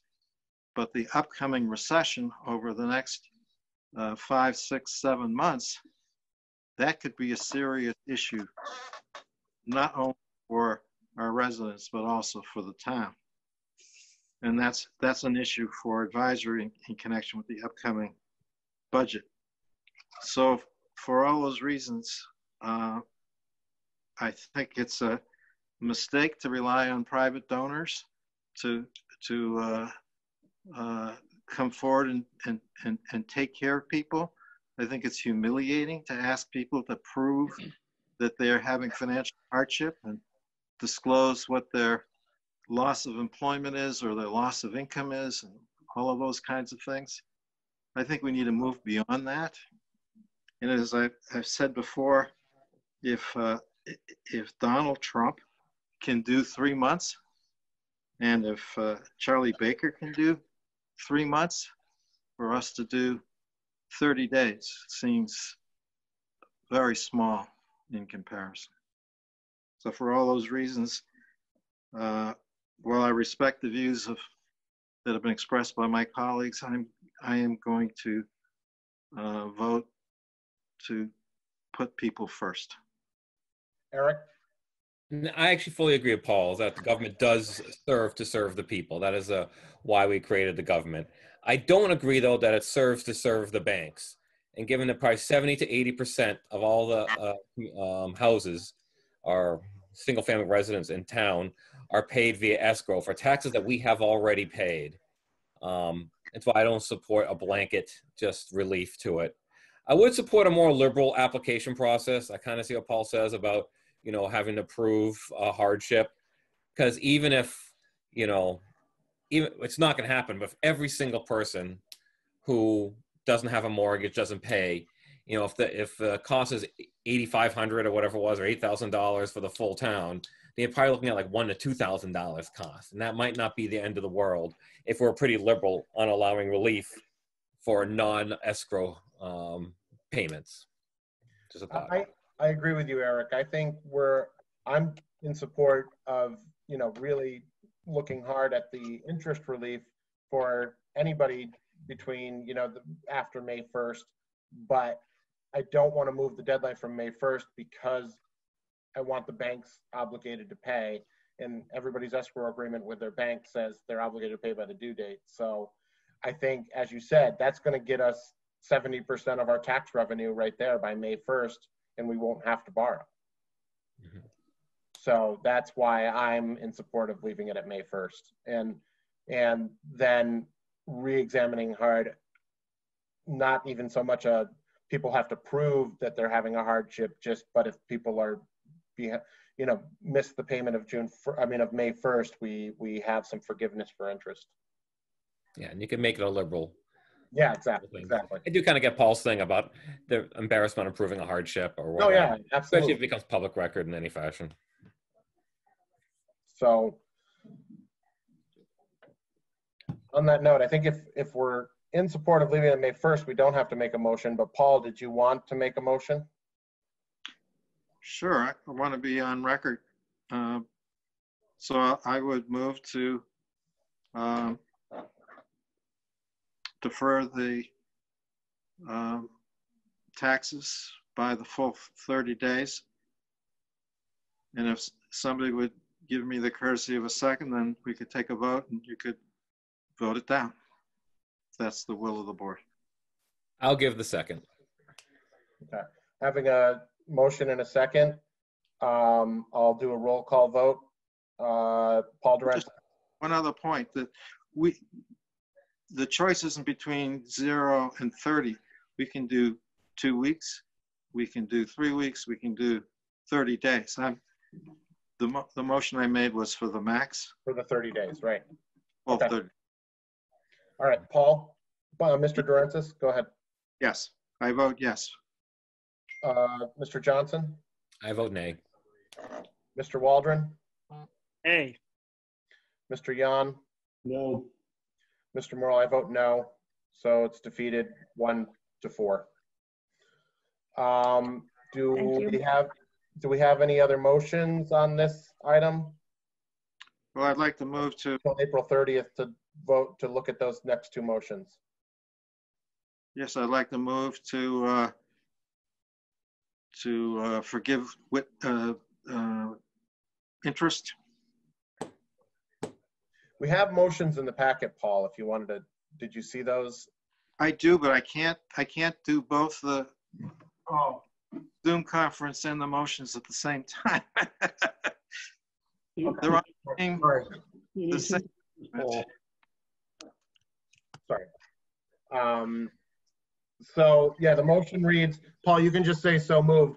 The second motion reads, I move that the board vote pursuant to section 11 of chapter 53 of the Acts of 2020 to waive the payment of any interest or other penalty in the event of a late payment of any excise tax, betterment, assessment, or appropriation thereof, water rate, annual sewer use, or other charge added to a tax, provided that the due date for such payment was March 10th, 2020 or later, and the payment owed is made no later than June 30th, 2020. So moved. Okay. Do I have a second? Second. Okay. I just have a So question. on a discussion on that, go ahead, Eric. Yeah, just so I understand it, because what Nancy talked about the what's called the burden of proof or whatever is to apply for it. Does it make that essentially just open? I guess. Yeah, this motion leaves it open, so anybody who doesn't pay automatically gets their interest waived. Nancy, do you want to comment on that? I know you I think you raised your hand there. Yes, that's exactly it. And as I mentioned before, we have 699 accounts open. And if I were a taxpayer and was told that I would not have to pay interest regardless, I would certainly hold on to my money for another month. And we have people, as I've explained in the past, May 1st of last year, we took in over $1 million from people who can pay. Now, if people can't pay and they know that we're going to have a public-private effort to cover their interest, that should give them some relief. It's just that we need to work out the details of how that's going to happen. And I have no attachment to draconian measures of assessing people's need. But I do know there is a finite amount of money, which should take us pretty well through. If the people who need help are people with an average tax bill, we should be able to go pretty nearly through the month of May with people of need. Now, if people who don't have need apply, out of that 699 people, we definitely will not be able to, but I don't know why you can't at a later time adjust and adopt a broader measure if you want to. So I would say not to make that commitment now, to reassess where we are as we get closer to the May due date. Okay. Sanford Lane, I know you had a question. Hi, I'm Karen Lane. I'm an attorney, but this is not my bailiwick. But I don't believe that it's legal or constitutional that you can separate the mortgage holders out from the people who do not have mortgages, and therefore give relief to the non-mortgage holders if they need it, but don't give relief to the mortgage holders. And Right. That's not what we're proposing. We voted to keep the due date for everyone May 1st. But we're saying by doing that, anybody with a mortgage, their bank is obligated to pay by May 1st. Other people that are paying without a mortgage, their tax payment is still due May 1st. And if they choose not to pay, there's a chance that down the road we may waive any interest or penalties if they don't. And that's what I'm saying. I do not think it's legal that you can waive the interest and penalties for the non-mortgage holders versus the mortgage holders.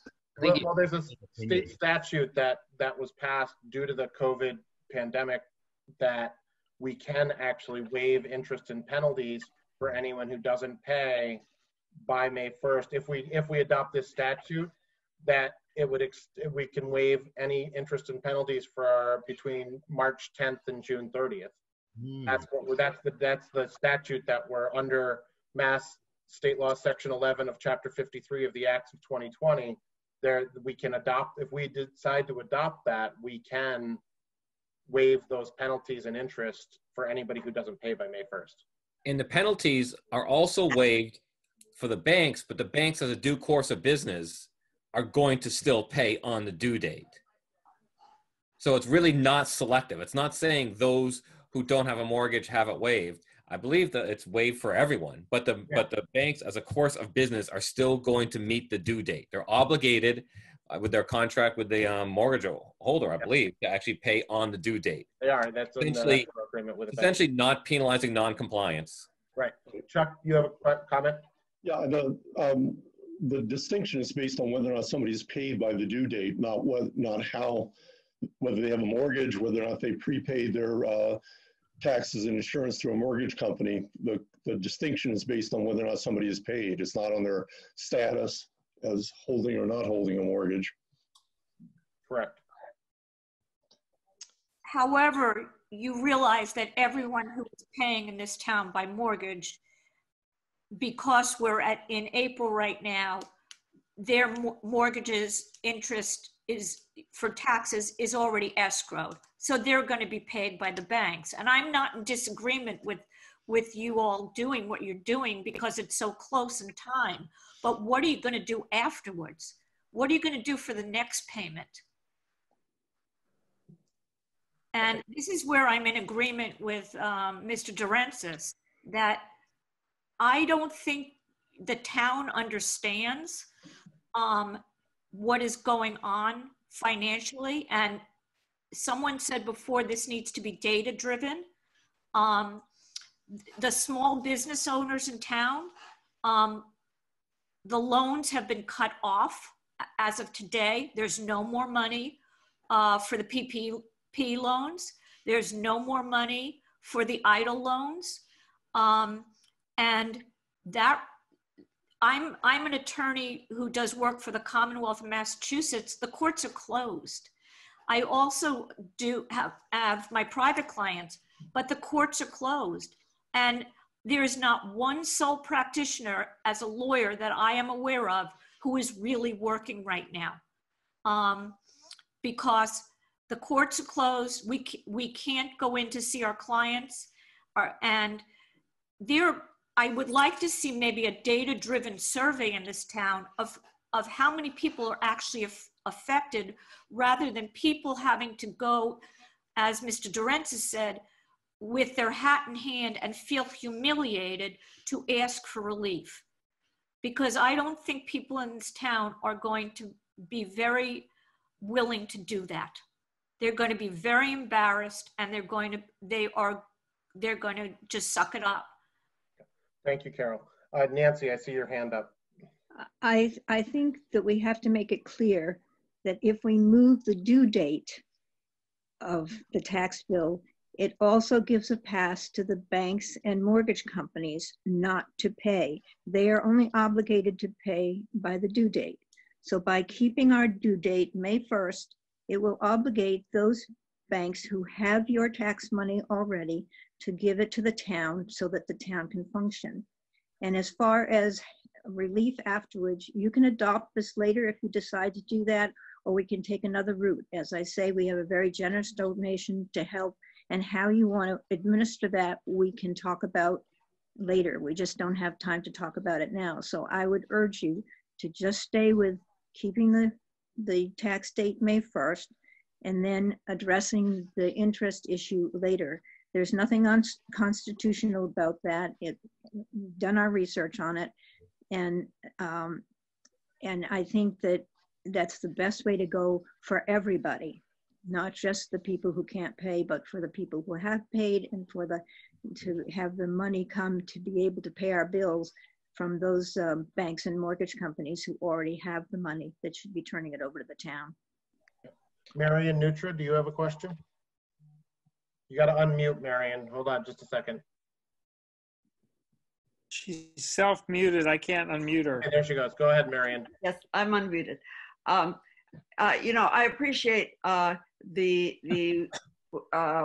woman with Sanford. I'm sorry, I didn't catch your name. Carol. But I think, and certainly I appreciate Paul's comments, but I think the May 1st deadline is the best way to go for all the reasons you say. But between now and May 1st is a very short time. And you want to be sure that people who have lost their work don't have to apply and, you know, call themselves out, if you like. So in the next 2 weeks, I was just, my chat was that it may be good tonight to outline a plan for publicizing this relief to the town far enough in advance of May 1st so people who aren't in a bad situation are not stressing over this between now and May 1st, because it's only 2 weeks away. So that just to kind of get back on track here, the motion in front of us, we've already voted that we're going to keep the date May 1st. The motion in front of us is whether we're going to waive any interest or penalties between March 10th and June 30th. That's what we're talking about now. We already have determined that we're keeping the tax payment due date as May 1st. Oh, right. Okay. Well, I apologize. I was just thinking one step ahead. Once you've made this next decision, you have to get it out to the town. Yeah. Heidi's had her hand up for a while too, I think, George. I didn't see that. I'm sorry, Heidi. Did you want to add something? Yes, I was going to say, for compromise, can you, because you've already kept the due date to May 1st, can you do 30 days interest forgiving? I think, Darren, correct me if I'm wrong, but I think the statute is what it is. All or nothing. It's all or nothing. You go to June 30th or not. Darren, you're muted. Sorry. David, can you unmute Darren? No, he's self-muted. I can't unmute him. Darren, unmute yourself. I apologize. I was looking at the law actually. Yeah, the forgiveness would have to go to June 30th for any interest and fees and penalties between now and June 30th. Okay. Between actually when the COVID crisis began and June 30th. Eric, did you have a question? I think I saw you. Actually, Heidi stole it. I was going to recommend motion 2 with a June 1st deadline, but guess not. Paul? Yes, I just wanted to ask Nancy a couple of questions about her presentation about people who paid and not paid. She said there were 699 people who hadn't paid. Who had not. Had not. And I always had the impression that there was like 1,420 houses in the town. So that suggests to me that more than half the people have already paid their taxes as of this date. We've had inquiries from banks, and I have been able to say to them that the May 1st deadline was still in place. So we have had some payments from some of the mortgage companies, and we have had some taxpayers who have stepped up and paid their taxes, but we still have a very large number, and some of them are very significant tax bills. So it's not the average taxpayer that's still out there, and they're often the people who wait to the last time so that they can keep their money invested and so forth. So I don't think we're going to cause them any harm. I think that the people who cannot pay, who are really having a hard time, this little bit of time is not going to help them be able to produce their tax bill. And this does not forgive tax, it only forgives interest. So, and we have, as I say, we have a generous donor who is willing to help with some of that, how we administer it, whether it's first come, first serve or whatever. We can talk about the detail of that, and you'll still have time to adopt the total forgiveness if you don't think that will work out. But for tonight, I'm asking you not to do anything about interest, because it will only discourage the payment of taxes by people who actually can pay. Well, if I have just a second, Paul. I have I've got a backup of questions here. First, I had Daryl Beardsley. Daryl?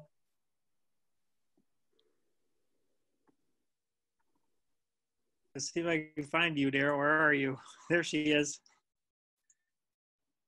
You're self-muted also. Daryl, could you unmute? All right, I thought you were just going to read it. Oh, sorry. Go ahead. All right, I'll read my question. I didn't know if whoever is receiving the payments can tell just by virtue of however the payment is made and where it's reported is coming from, whether it's coming from a bank or mortgage company.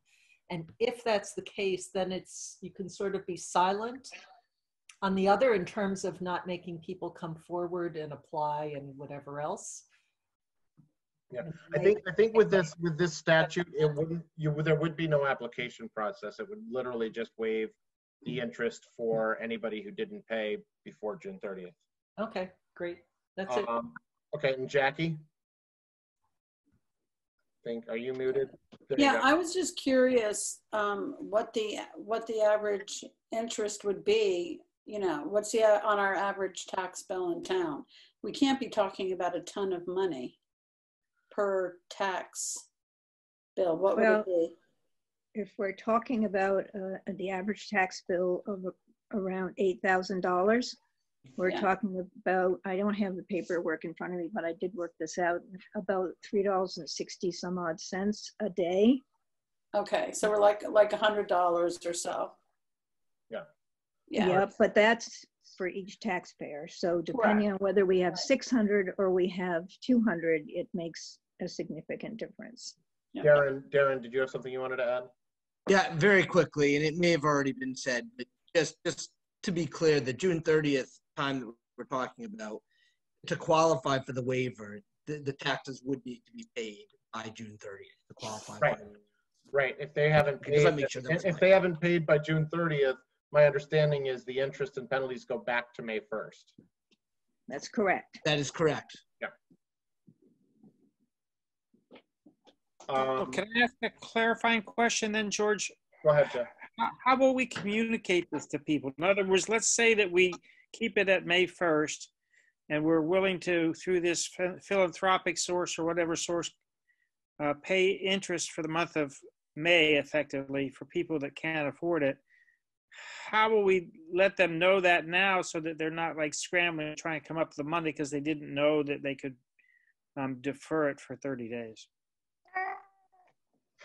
Chuck, your cat's got a question.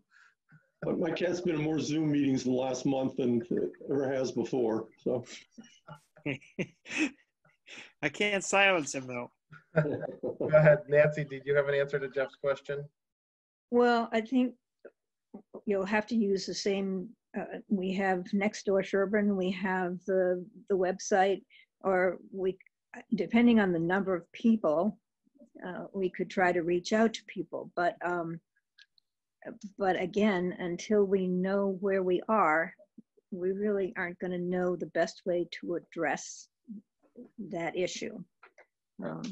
I understand, but if we don't communicate, then people won't know that there's this support available. To Paul's point earlier, is we want to try and support the people that need support. If they don't know that it's out there, then we can't help them. Well, I get phone calls from people, and if people are concerned, they usually will call. Right. I have a question from Wendy Alassi, our Director of Assessors. Wendy, can you unmute? Where are you, Wendy? Let me find you. There she is. Okay. Yep. Wendy? Yes. Hello. Hi. How are you? Good evening. I was just wondering, I believe in this new legislation, one of the questions that was also proposed is if the town would like to allow an extension for allowing municipalities to extend the deadline for property tax exemptions and deferrals, and those come in through our office.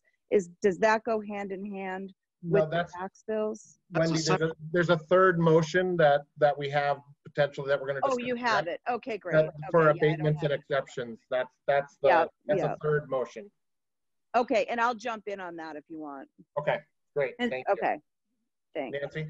And George, that reminds me too, that if we do this extension where we don't have people paying until the 29th of June, they will already have received their first tax bill for fiscal 21 because we'll be on quarterly. So that will just add more misery to the people who can't pay. Okay. I don't know if people are aware that first tax bill comes out at the end of June.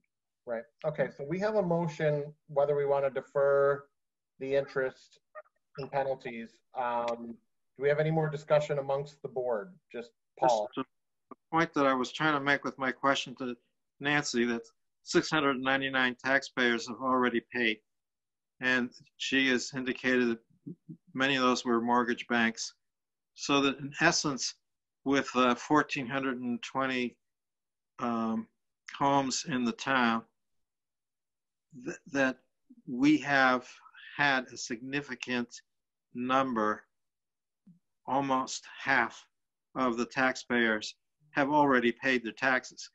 I didn't ask what the amount that was paid, but I thought I saw a memo from our finance director that we received like 5 million or 6 million or somewhere in that area, between 5 and 6 million already in taxes from these bills. So, and there was also a statement that we don't have the benefit of the first half of the taxes, but if we sent a bill in November and we do have the payments from November, when you have a semi-annual system, you get 50% of your taxes up front. Where you have quarterly, you only get 25% of your taxes in the first round, then you get your 50%, then you get your 75%. So the difference isn't all that significant, particularly where it's only 30 days. So on the question of waiving the interest and penalties, we simply need to do something for our people, and to take this hard-nosed position on all of these motions, I don't think serves the people of the town well. The idea of a donor coming forward, that's commendable that somebody said that they would do it, but I bet you there's nothing in writing. I bet you there's been no contract signed, no money's been deposited in some bank somewhere. And if the donor is thinking, well, this is going to be like $10,000 and it turns out to be $1 million, I'm wondering where that money would still be there. So that just doesn't seem to me to have enough reality to it that it even should be part of the discussion at all. Okay, so just having a board discussion at this point, Nancy, because I think we've had a lot of other questions and comments, and I want to kind of keep moving here. We've got a lot more agenda to get through. Jeff, Eric, Chuck, do you have anything else to add before we vote on this motion? Did we get a second on it? Yeah, we have a second. Jeff, Okay. Jeff seconded it. I have nothing to add. Okay. All right, so I'll take a roll call vote on the motion to defer the interest payments. Mr. Durensis. Votes aye. Mr. Johnson. Aye. Mr. Waldron. Aye. Mr. Yan. No.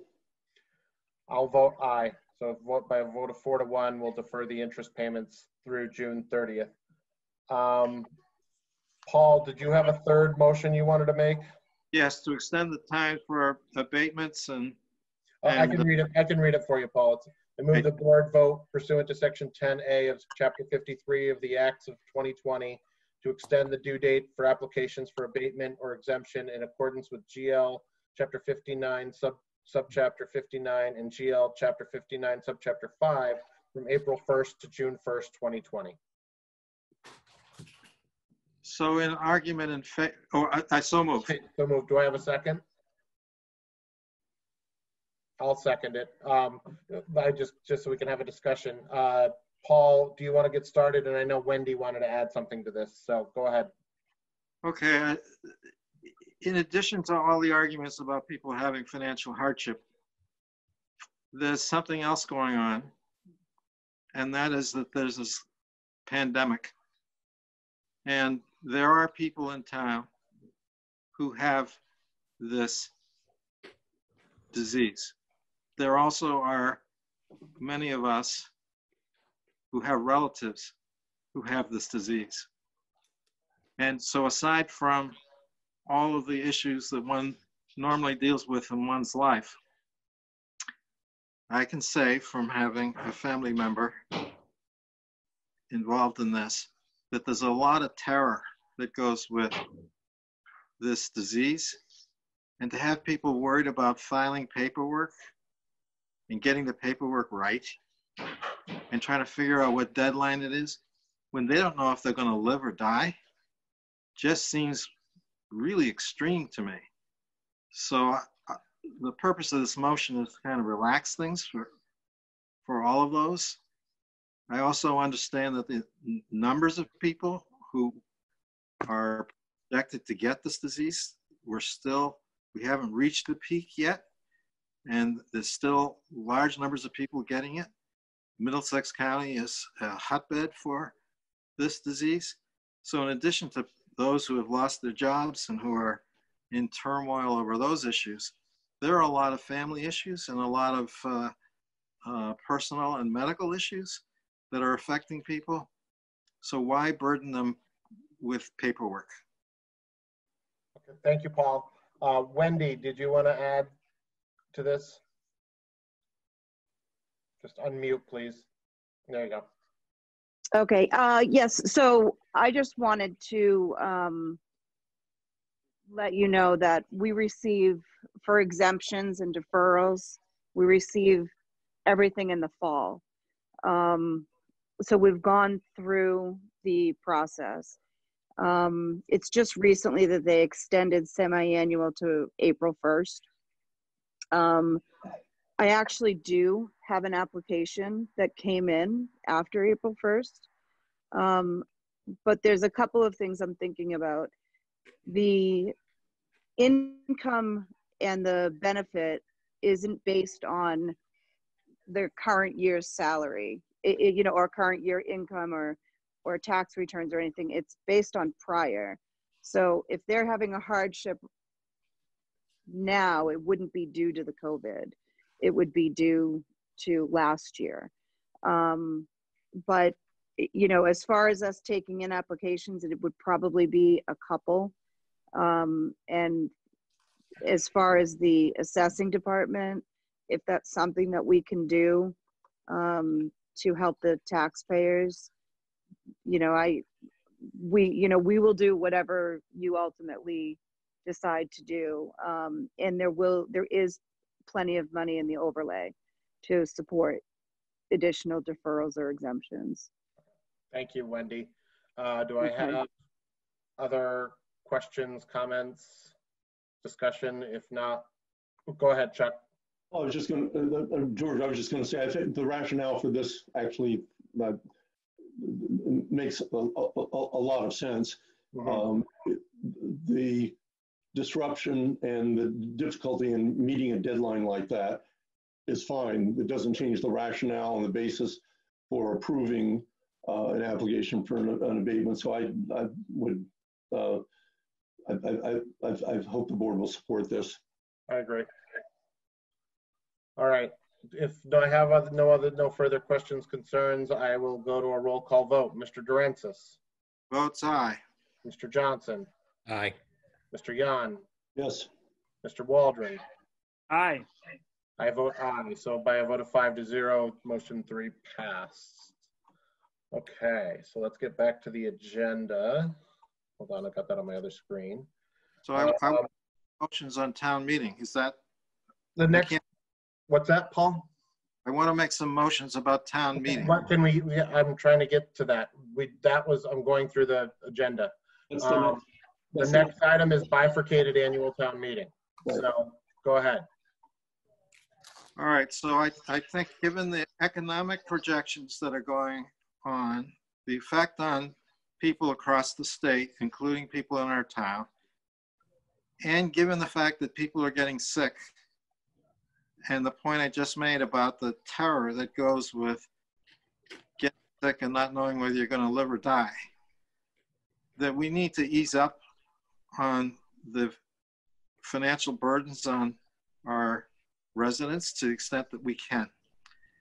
We also do not have reliable projections that the disease will be sufficiently ameliorated that we can have a nice long town meeting in which we can discuss, you know, the importance of zoning issues or all kinds of interesting issues that come up at town meeting.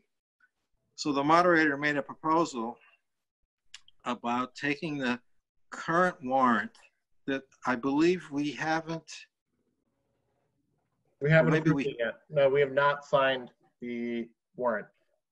So if we haven't signed the warrant, my idea, her idea was to take Articles 1 through 9, which are the operating budget, basically. Do Articles 1 through 9 and essentially push everything else off until the fall. Yeah. Trying to hold a town meeting is going to be difficult enough in June, even though we picked the date in June. We're probably still going to have social distancing. We may have to do this at an athletic field where people are well spread out. We have quorum requirements of at least 100 people. Which I think we can actually, on that note, Paul, we can vote to change our quorum. I understand we can, and there are reasons to do that, and there's reasons not to do that. But what I'm trying to say is that why not do everything we can to simplify the town meeting? A, for the safety and welfare of the people who attend, many of whom, actually most of them, to my observation, are in the age bracket that is most susceptible to a really serious adverse impact by this particular disease. And number two, because the financial situation is so uncertain, and while they're talking about reopening the economy, we don't know what that's all going to mean and how it's going to affect our taxpayers and their ability to pay. So deferring some of the capital items, which, by the way, would also mean that we would withdraw the override questions that we temporarily put on the ballot and deal with all of this in September. Okay. Where we can have a town meeting with meaningful discussion and without people being afraid to attend. Okay, thanks, Paul. Mary Wolf, I know you're on here. I'd like to hear your thoughts on this idea. I know you were the one that originally sent us the email on it, so. Yeah, I think I basically agree with what Paul just said, that if we are going to have a meeting, and we are, that we should try to limit the exposure of everyone in terms of time and space and so forth. And so if we can possibly cut the warrant. So here's my question. Since the warrant hasn't been signed yet, we could simply make the warrant only those financial articles that we That's what Darren sent us an email to that effect. Kind of, since we haven't signed the warrant, we can make a motion to accept the moderator's recommendation to only the omnibus article. But I don't think we even need to, Darren, correct me if I'm wrong, I don't even think we need to make a motion. We could just say, like, let's talk about a revised, much shorter warrant, because I also want to still discuss, I know the capital items are on there now. I think we need to go through them with capital budget and with advisory and say, is there anything on here that's critical to Q1 of 21, or can they all be deferred to September?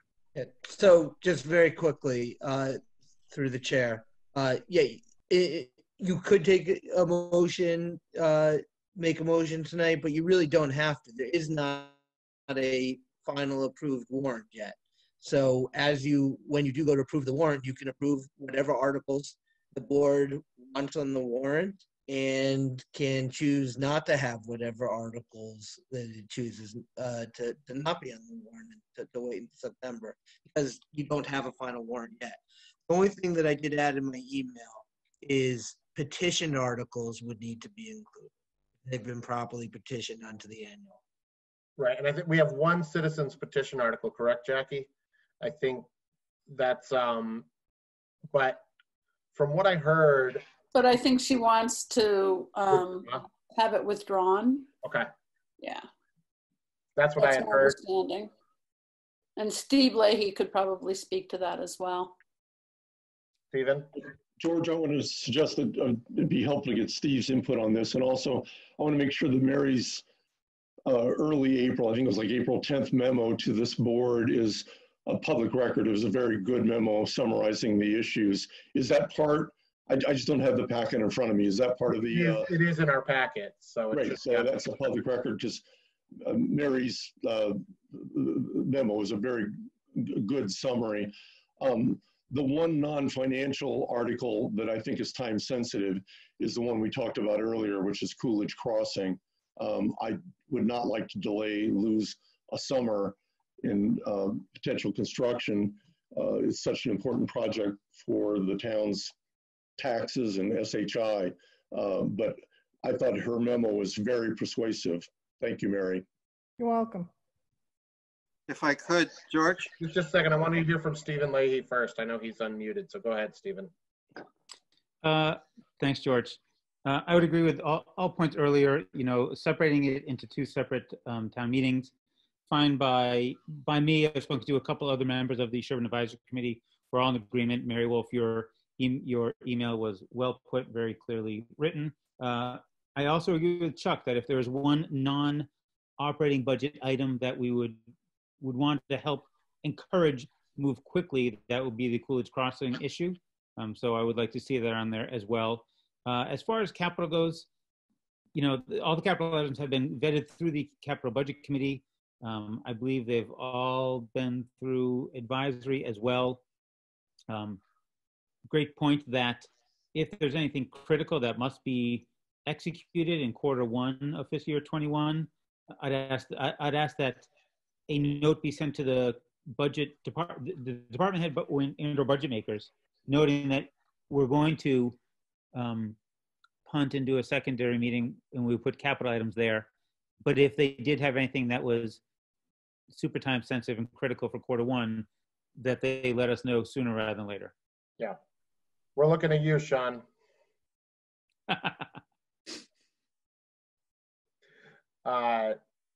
So I don't think, I mean, what does everybody think on the board, on the select board? Do you think we should make a motion, or do you think we could just kind of work with our warrant and knock it down to these critical items? Well, if I could, since Paul, go ahead.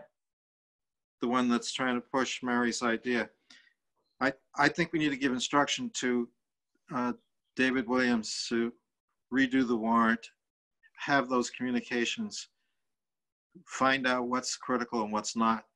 I'm mindful, for example, that many pieces of interior construction, it's not a good idea to do right now. That's too contagious, too much of a source of infection. So those are the kinds of things that, even if they're important, should be put off to healthier times. Yeah. But there may be something like a roof that's leaking that needs to be done right away. So someone needs to go through all of those to determine what's truly urgent and what's not. So I would recommend that we have some formality to this, to instruct the town administrator to redo the warrant in an abbreviated form into 2 warrants. Let me read the motion that Darren suggested, and I think this will work for you, Paul. I move that the select board vote to accept the moderator's recommendation that only the omnibus budget article, the unpaid bills article, the fiscal year 20 supplemental appropriations article, and any other similar financially necessary articles in all legally petitioned citizen articles be included on the June annual town meeting warrant, and that a September special town meeting will be scheduled for all other articles, including all capital expenditures. Well, I'm going to so move with the Chuckion anticipated amendment that include the crossing Coolidge Crossing easement article. I guess I have a question, George, on the capital, which is, who knows what the fall is going to look like, but and I haven't studied the capital projects like I used to, but if there are ones that the school is doing that they want to get done in the summer for September 1st, so they're not doing construction during the school year, we may want to do those. Who knows what next September school year is going to look like. But I do know on the warrant, the region has no capital articles on the that's the what I thought. But I'd have to look and see what Pine Hill has on there. So that's a good point. I think maybe we should revise the article, like that pending capital. I mean, we should go through the list of capital articles. Jackie, you got to unmute. So I just have a question because, and Darren could probably answer this best, but we have 10 questions that are already supposed to go on the ballot. So if we have and right now we're supposed to have the election by June 30th. So people will be voting on that and have no idea, you know, what the money is or anything else. That's why I want to withdraw this. If I could, sorry to interrupt. No, go, no, please answer. My idea was to withdraw those and have that all voted on in September after the second town meeting in a special election. Sorry to burden you with that. Could we have, I have a suggestion on that. If we have a late September second town meeting, could we then have those ballot questions on election day in November, so we don't have to have multiple voting times? Could we do that the same day as the national presidential election? Yes. Yes. Yes, you can do that. We'll have to look doing multiple elections. So yeah, we just will have to look at the timelines. It may play into when you schedule your September town meeting to make sure that we have the election within the required time frames after. We don't want to have people going to the polls 15 times this year. So. Well, Darren, so if the questions were already submitted, am I unmuted? Yes. Okay. The questions are already submitted, so then I have not printed the ballots because I've been waiting to see what was going to happen with the election. So I wouldn't have to put those questions on. Do not have to go then. Is that correct? Well, yeah. I want to look into the. You're correct. I will want to look into the process just to see if a formal vote may be necessary for the board at the next meeting. But there will be a way to not go forward with it. Okay. Is there a question of elected officials? Like, I think there's two Board of Health members up for election. Yeah, I mean, I think the town election, we're going to talk about that next, Jeff. I think we would still have the election. We're just not going to have the capital Prop 2.5 questions on that election. We would still have the election in late June, potentially. We're going to discuss it next for all the open positions in town. I misunderstood. And also there is one question on there for the treasurer to be, go from elected to appointed. So that would be one question that would go on. Okay. But everything else, there's no contested races. And Stephen Leahy just texted me to say that the Sherborn schools have 3 capital requests, only one of which affects the classrooms. Okay. All right, I think we can go through the capital articles later, but I think we can make this motion that we did, directing David to kind of reduce our warrant to only critical items. Do I have a second from Paul, revised motion? Chuck, okay. I'll do a roll call vote. Mr. Durensis. Can I ask a question? Oh, sorry, just a second, Mr. Johnson. Just one point of discussion. Would it be part of this motion or be something separate to consider reducing the quorum? Because I would support a reduction of the quorum as we struggle to get 100 on a good day. And even in the fall, when they're talking about a second rebound of this virus and everything else, I think I would support the reduction of a quorum as well. Yeah, Eric, I completely agree. I think it should be a separate motion, though. But let's discuss that as a separap motion after this vote. And then we can, I'd like to hear Mary and Darren talk about that. What, Darren? I think it's too early to be, I am not aware that special legislation has been passed as of yet, reducing the quorum requirement. I think that's one that's in the works. Darren, let us finish this question and then we'll discuss that. So, as I started the roll call vote, Mr. Durensis? Votes aye. Mr. Johnson? Aye. Mr. Yan? Aye. Mr. Waldron? Aye. I vote aye. So 5-0. So we're going to split the warrant. Now let's talk about the reduction of quorum. So Darren, please go ahead. Or Mary. Actually, I'd like to hear from Mary Wolf first because she was I think she had sent us an email about this. Yeah, the quorum, one of the things that you want to realize about, you can't vote it tonight anyway, because if you are considering reducing the quorum, you have to publicize that for a period of 7 days prior to taking your vote. On the other end, within 10 days of the vote, you have to notify the state that you have voted to reduce the quorum. So Yeah, I mean, you could do it the next day, but you have to allow enough time sort of on the other end as well. But you can't vote the quorum tonight anyway. You could decide to publicize the fact that you are going to vote a reduction in the quorum, or consider voting a reduction in the quorum tonight, but you can't take the actual vote. You can't actually do a vote until we get 7 days notice. Correct. Okay. Darren, did you have anything to add to that? You're muted.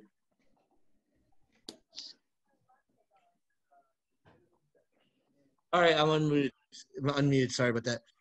Was that in, are you talking about, was that in any of the recent special legislation, or are you talking about Yes. just generally under Chapter 39? No, I'm talking about special legislation. I would need to look into that, but I do agree that it's not, you need more notice than just tonight. Yeah, it says 7 days. I could probably even share it on the screen. That's okay. I think if we need to give 7 days notice, then we'll just plan on, if we want to discuss it at our next meeting, we'll make sure we give notice prior to that meeting on April 30th. Paul? So I participated in a discussion elsewhere about reducing the quorum requirement to 0. And the prevailing argument was that if you have no quorum requirement at all, you actually increase attendance, because you have this in terrorem effect by telling everybody that any one person, if he or she shows up, can dictate all the budgets, all of the appropriations, all of the articles. And if you want to leave it to just one random person to show up, like I think Elliot Taylor used to go to every meeting. So if you want to stay home and you want that individual to go there and make all the decisions, don't go. And what happens is you get people to come even more than when you have a quorum requirement, because everybody's concerned. We don't want to leave it to just 1 or 2 people to make these decisions. Well, Paul, we at least have 5 of us and 9 of advisory, so we're going to have at least 14 people there. So, just a quick thing, by the way, I actually know someone whose towns did that, and the town escapes me. And exactly what Paul said happened. They got the best turnouts, and they brought the quorum down to 10. True. Right. Okay. I thought I read somewhere that you can't go below 25% of your normal quorum, but I tried to find that again and I couldn't find it. So I don't know, maybe I dreamed it. I'm not. All right.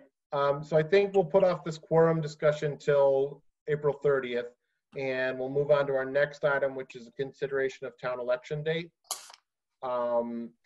Jackie, do you want to add anything here, or I guess what do we want to do here? No, I think, well, last meeting you guys had discussed possibly doing it on the 23rd of June. I just know that you guys are required to vote 20 days before. So June 10th would be the last day to decide, and June 30th is the last day that we could have the election. I think June 23rd makes sense because that's a week after we have the town meeting, and it gets it in, kind of the latest, one of the latest dates we can do on a Tuesday before June 30th. And what about other options on voting? Like, is there ways that people don't actually have to come to the polls, Jackie, or? Yeah, so we'll have to publicize a lot of early voting. We'll do early voting, and then people can absentee. I wish that they had made it just no excuse absentee balloting, but they didn't. But if you are afraid of getting the coronavirus, you can have an absentee ballot. So people can come in and vote in the polls. I'm required to do a minimum of 4 hours on election day, but I would say that I'm probably going to be advertising a lot of early voting and a lot of absentee balloting. Darren? I was just going to add that there was additional legislation filed today, just filed, it hasn't been passed yet, that is that basically is seeking for early voting. But We Wait, don't, I lost you. Yeah, we lost you there for a second, Darren. Could you repeat that? there was additional legislation filed today that is seeking there to be full mail-in voting, meaning not just for early voting, but for the actual voting as well. In addition to, that has not passed yet. But as Jackie said, there is full mail-in for early voting right now. And does this, Darren and Jackie, does it require an affirmative vote of the select board in order to allow that expanded access to early voting? The summary that I got from the state, I didn't see that it required an affirmative vote by this board. No, it doesn't. Okay. No. Correct. I think we just, our only vote is to set the date. And I would move that we set the election date for June 23rd. Do I have a second? Second. Okay. I'll do a roll call vote unless anybody has additional discussion. Mr. Durensis? I'm going to abstain because I'm a candidate in that election. Mr. Johnson? Well, I do have a question. So the June 23rd, that's just because of what we have a placeholder for town meeting, correct? So that would have, if we vote to move the town meeting, we're going to vote to move the election as well? We've already voted to move the town meeting to June 16th. Yeah, so can we make it June 23rd? Maybe I misunderstanding. The town election will be June 23rd. But don't we have to have the election after town meeting?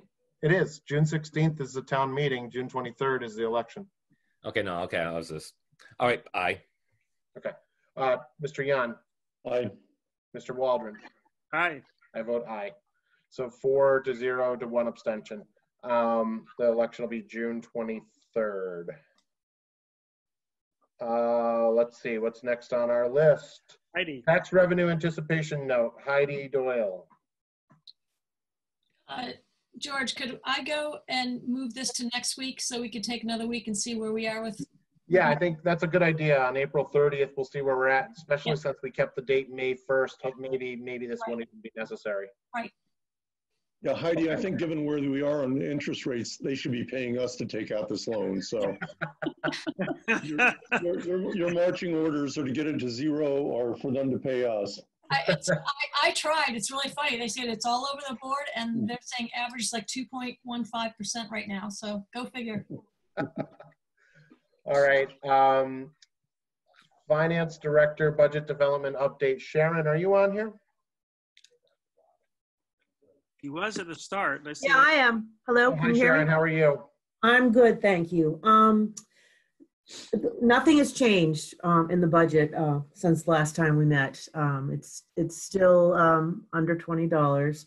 But as Stephen mentioned, there are plans to reach out to many of the department heads to get them to reduce things. And maybe Stephen, you want to talk a little bit about what your plans are?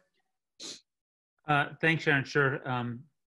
So just briefly, advisory is planning to hold a meeting this coming Wednesday to discuss budgets and really the implications of what a economic downturn / recession could mean for the town and what we can help do to prepare the town for that potential.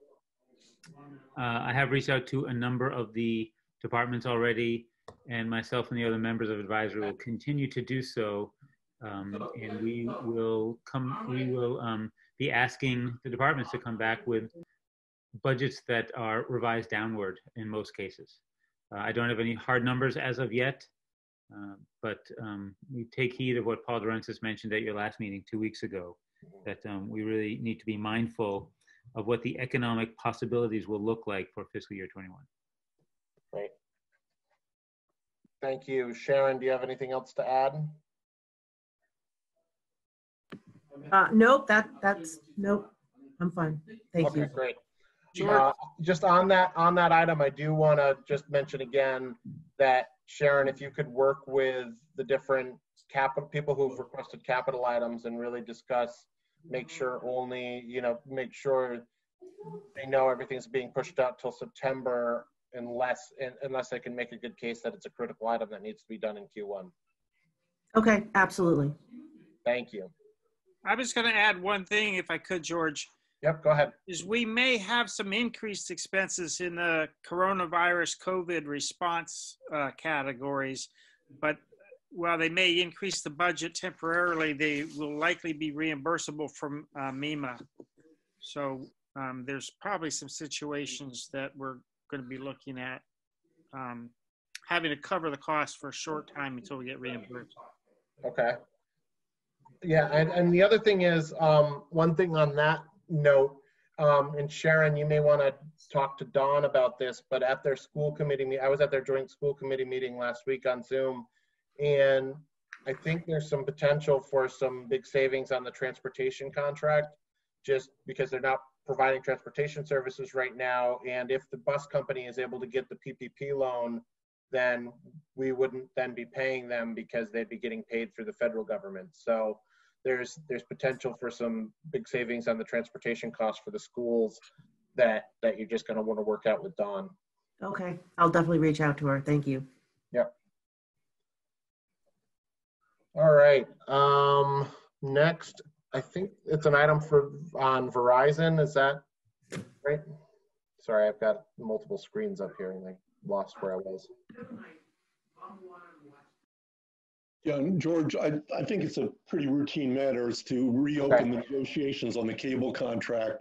Unless somebody feels differently, I would move to have the town administrator, on behalf of the select board, send a letter to Verizon looking to start informal negotiations on the contract. That's the motion, and town council has recommended it, but I think it's pretty routine business. Okay. So I have a motion. Do I have a second? Second. All right. I will do a roll call vote. Mr. Johnson? Aye. Mr. Yan? Aye. Mr. Waldron? Aye. Mr. Durensis? You're muted, Paul. We can't hear you. Did he mute himself? Yeah, I think Paul unmute. There you go. I wanted to have some discussion, but I'm going to vote aye. Okay. Sorry, I didn't see. I think you were muted, so I didn't hear that you were trying to say anything. When can I say something? Yeah, go ahead. You can say something now. Go ahead. All right. I think for the negotiations that we ought to hire Bill August, or one of the regular cable council rather than just use our town council. There are council out there who do nothing but this cable stuff, and they're very good, very experienced. And I'd recommend we go that way. I'd recommend that we hire Mike Giamo, except I think he represents Verizon, so. All right. So you voted, Darren? Yes. Just very quickly, Bill Hewitt from our firm who does the cable negotiations for the town probably does the most in the Commonwealth of Massachusetts. That's all he does, and he I believe has the large, if not the largest, certainly one of the largest practices in the Commonwealth of negotiating, renegotiating and negotiating these cable contracts. Darren, what is his name or her name? Bill Hewitt. Bill Hewitt. Thanks. So we have a vote. Paul, you voted aye. Who did I call on already? I'm sorry. I'll just do it again. Eric Johnson? Aye. Mr. Yan? Aye. Mr. Waldron? Aye. Mr. Durensis? Aye. And I vote aye. All right, sorry about that. I got a little distracted. So the next item is select board reports. Do I have any reports from anyone? I have one, but if anybody else has anything, go ahead, Paul. Well, I want to ask a question of Jeff Waldron. Yes. I understand that Jeff Waldron has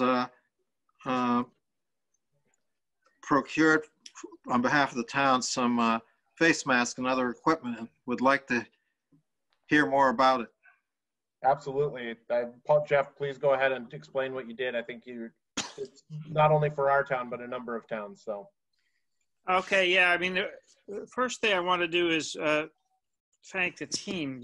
Zach, Lieutenant Bento, Heidi Doyle, and Sharon have been involved, as well as the Board of Health, Ellen and Daryl. It was sort of a fluke, but through a contact of mine who's a senior executive at property and casualty firm, we became aware of an opportunity to buy some N95 masks for the town from a vendor who is based in New Delhi, India, but has been in this business for decades. So it's not someone that just cropped up overnight in the COVID space. So anyway, long story short, but we had to order a minimum of 10,000 masks to get the, we basically were getting a factory slot to manufacture them. And they're, and David Williams was very involved as well in helping to set it up. So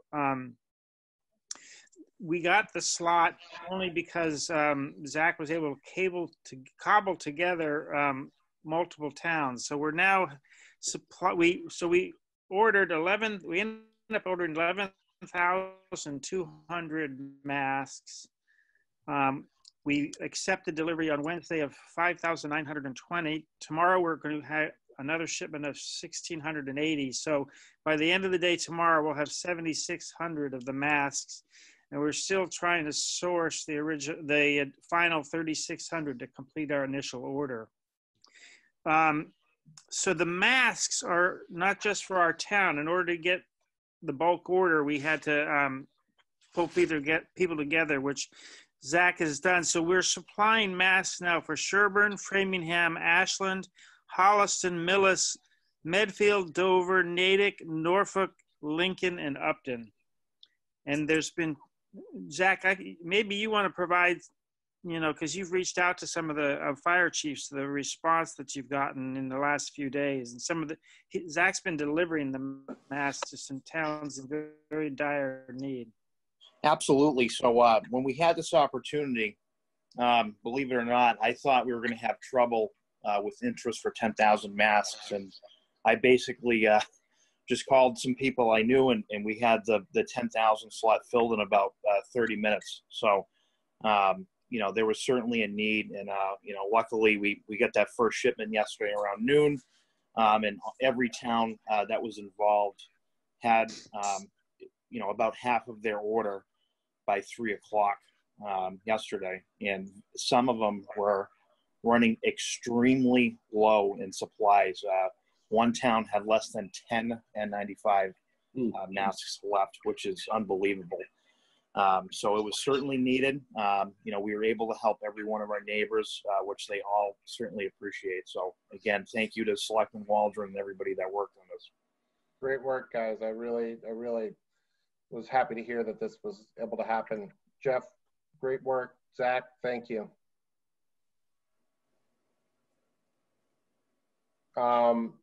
Anybody else? Chuck? Let's remember that list of towns that, you know, in the future when we need some help from Framingham, Ashland, Holliston, Millis, Medfield, Dover, Natick, Norfolk, Lincoln, and Upton. We just found out we're trying to negotiate water supply and exactly. You know, I'm not sure how much leverage it is, but there should be some karma. I have one other selectman report to share.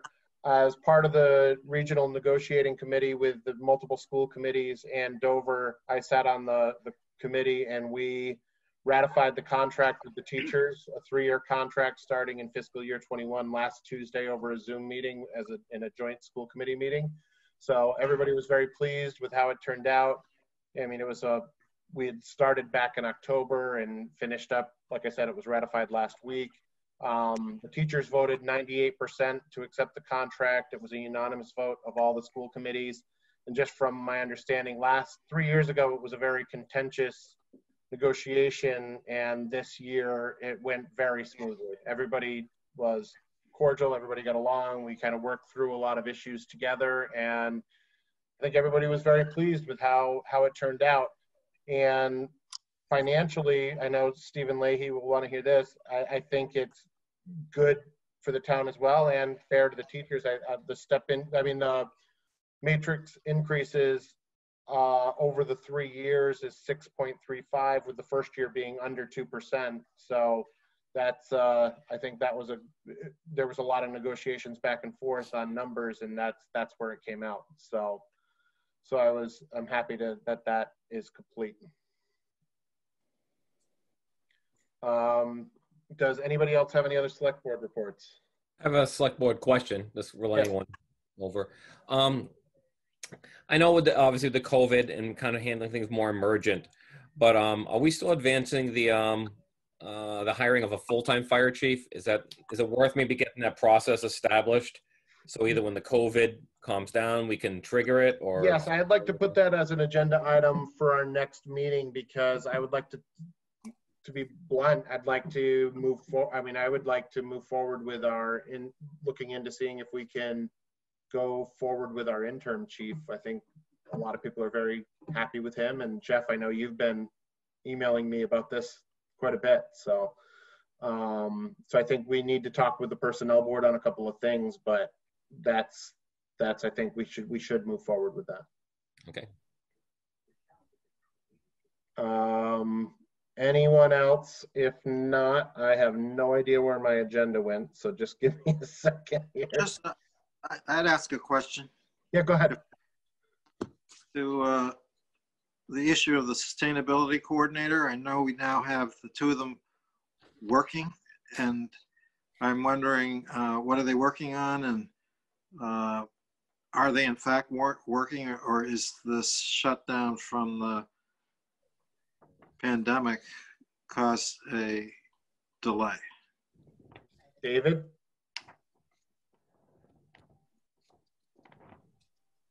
David? I think he's this number that ends in 850, Jeff, if you've got him muted. Is that him? Yeah, yep. I did. There you go. David. Oh, thanks. Found you. Yeah, they've been meeting with the Energy Committee. I think they've met 3 times already, and they are working on some items, and it would be best to bring them in on the 30th and let them explain what their first projects are. Yeah, that would be good. That's a great idea. Great. Okay. If we have nothing further, then I'm going to adjourn to executive session to possibly return to open session. Item 1 is MGL Chapter 30A, Section 21A, Subsection 3, to discuss strategy with respect to collective bargaining if an open meeting may have a detrimental effect on the bargaining position of the town and the chair so declares. Police Officers Union may return to open session. Item 2, MGL Chapter 30A, Section 21A, Subsection 3, to conduct strategy sessions in preparation for negotiations with non-union personnel, or to conduct collective bargaining sessions or contract negotiations with non-union personnel. Police Officers Union may return to open session.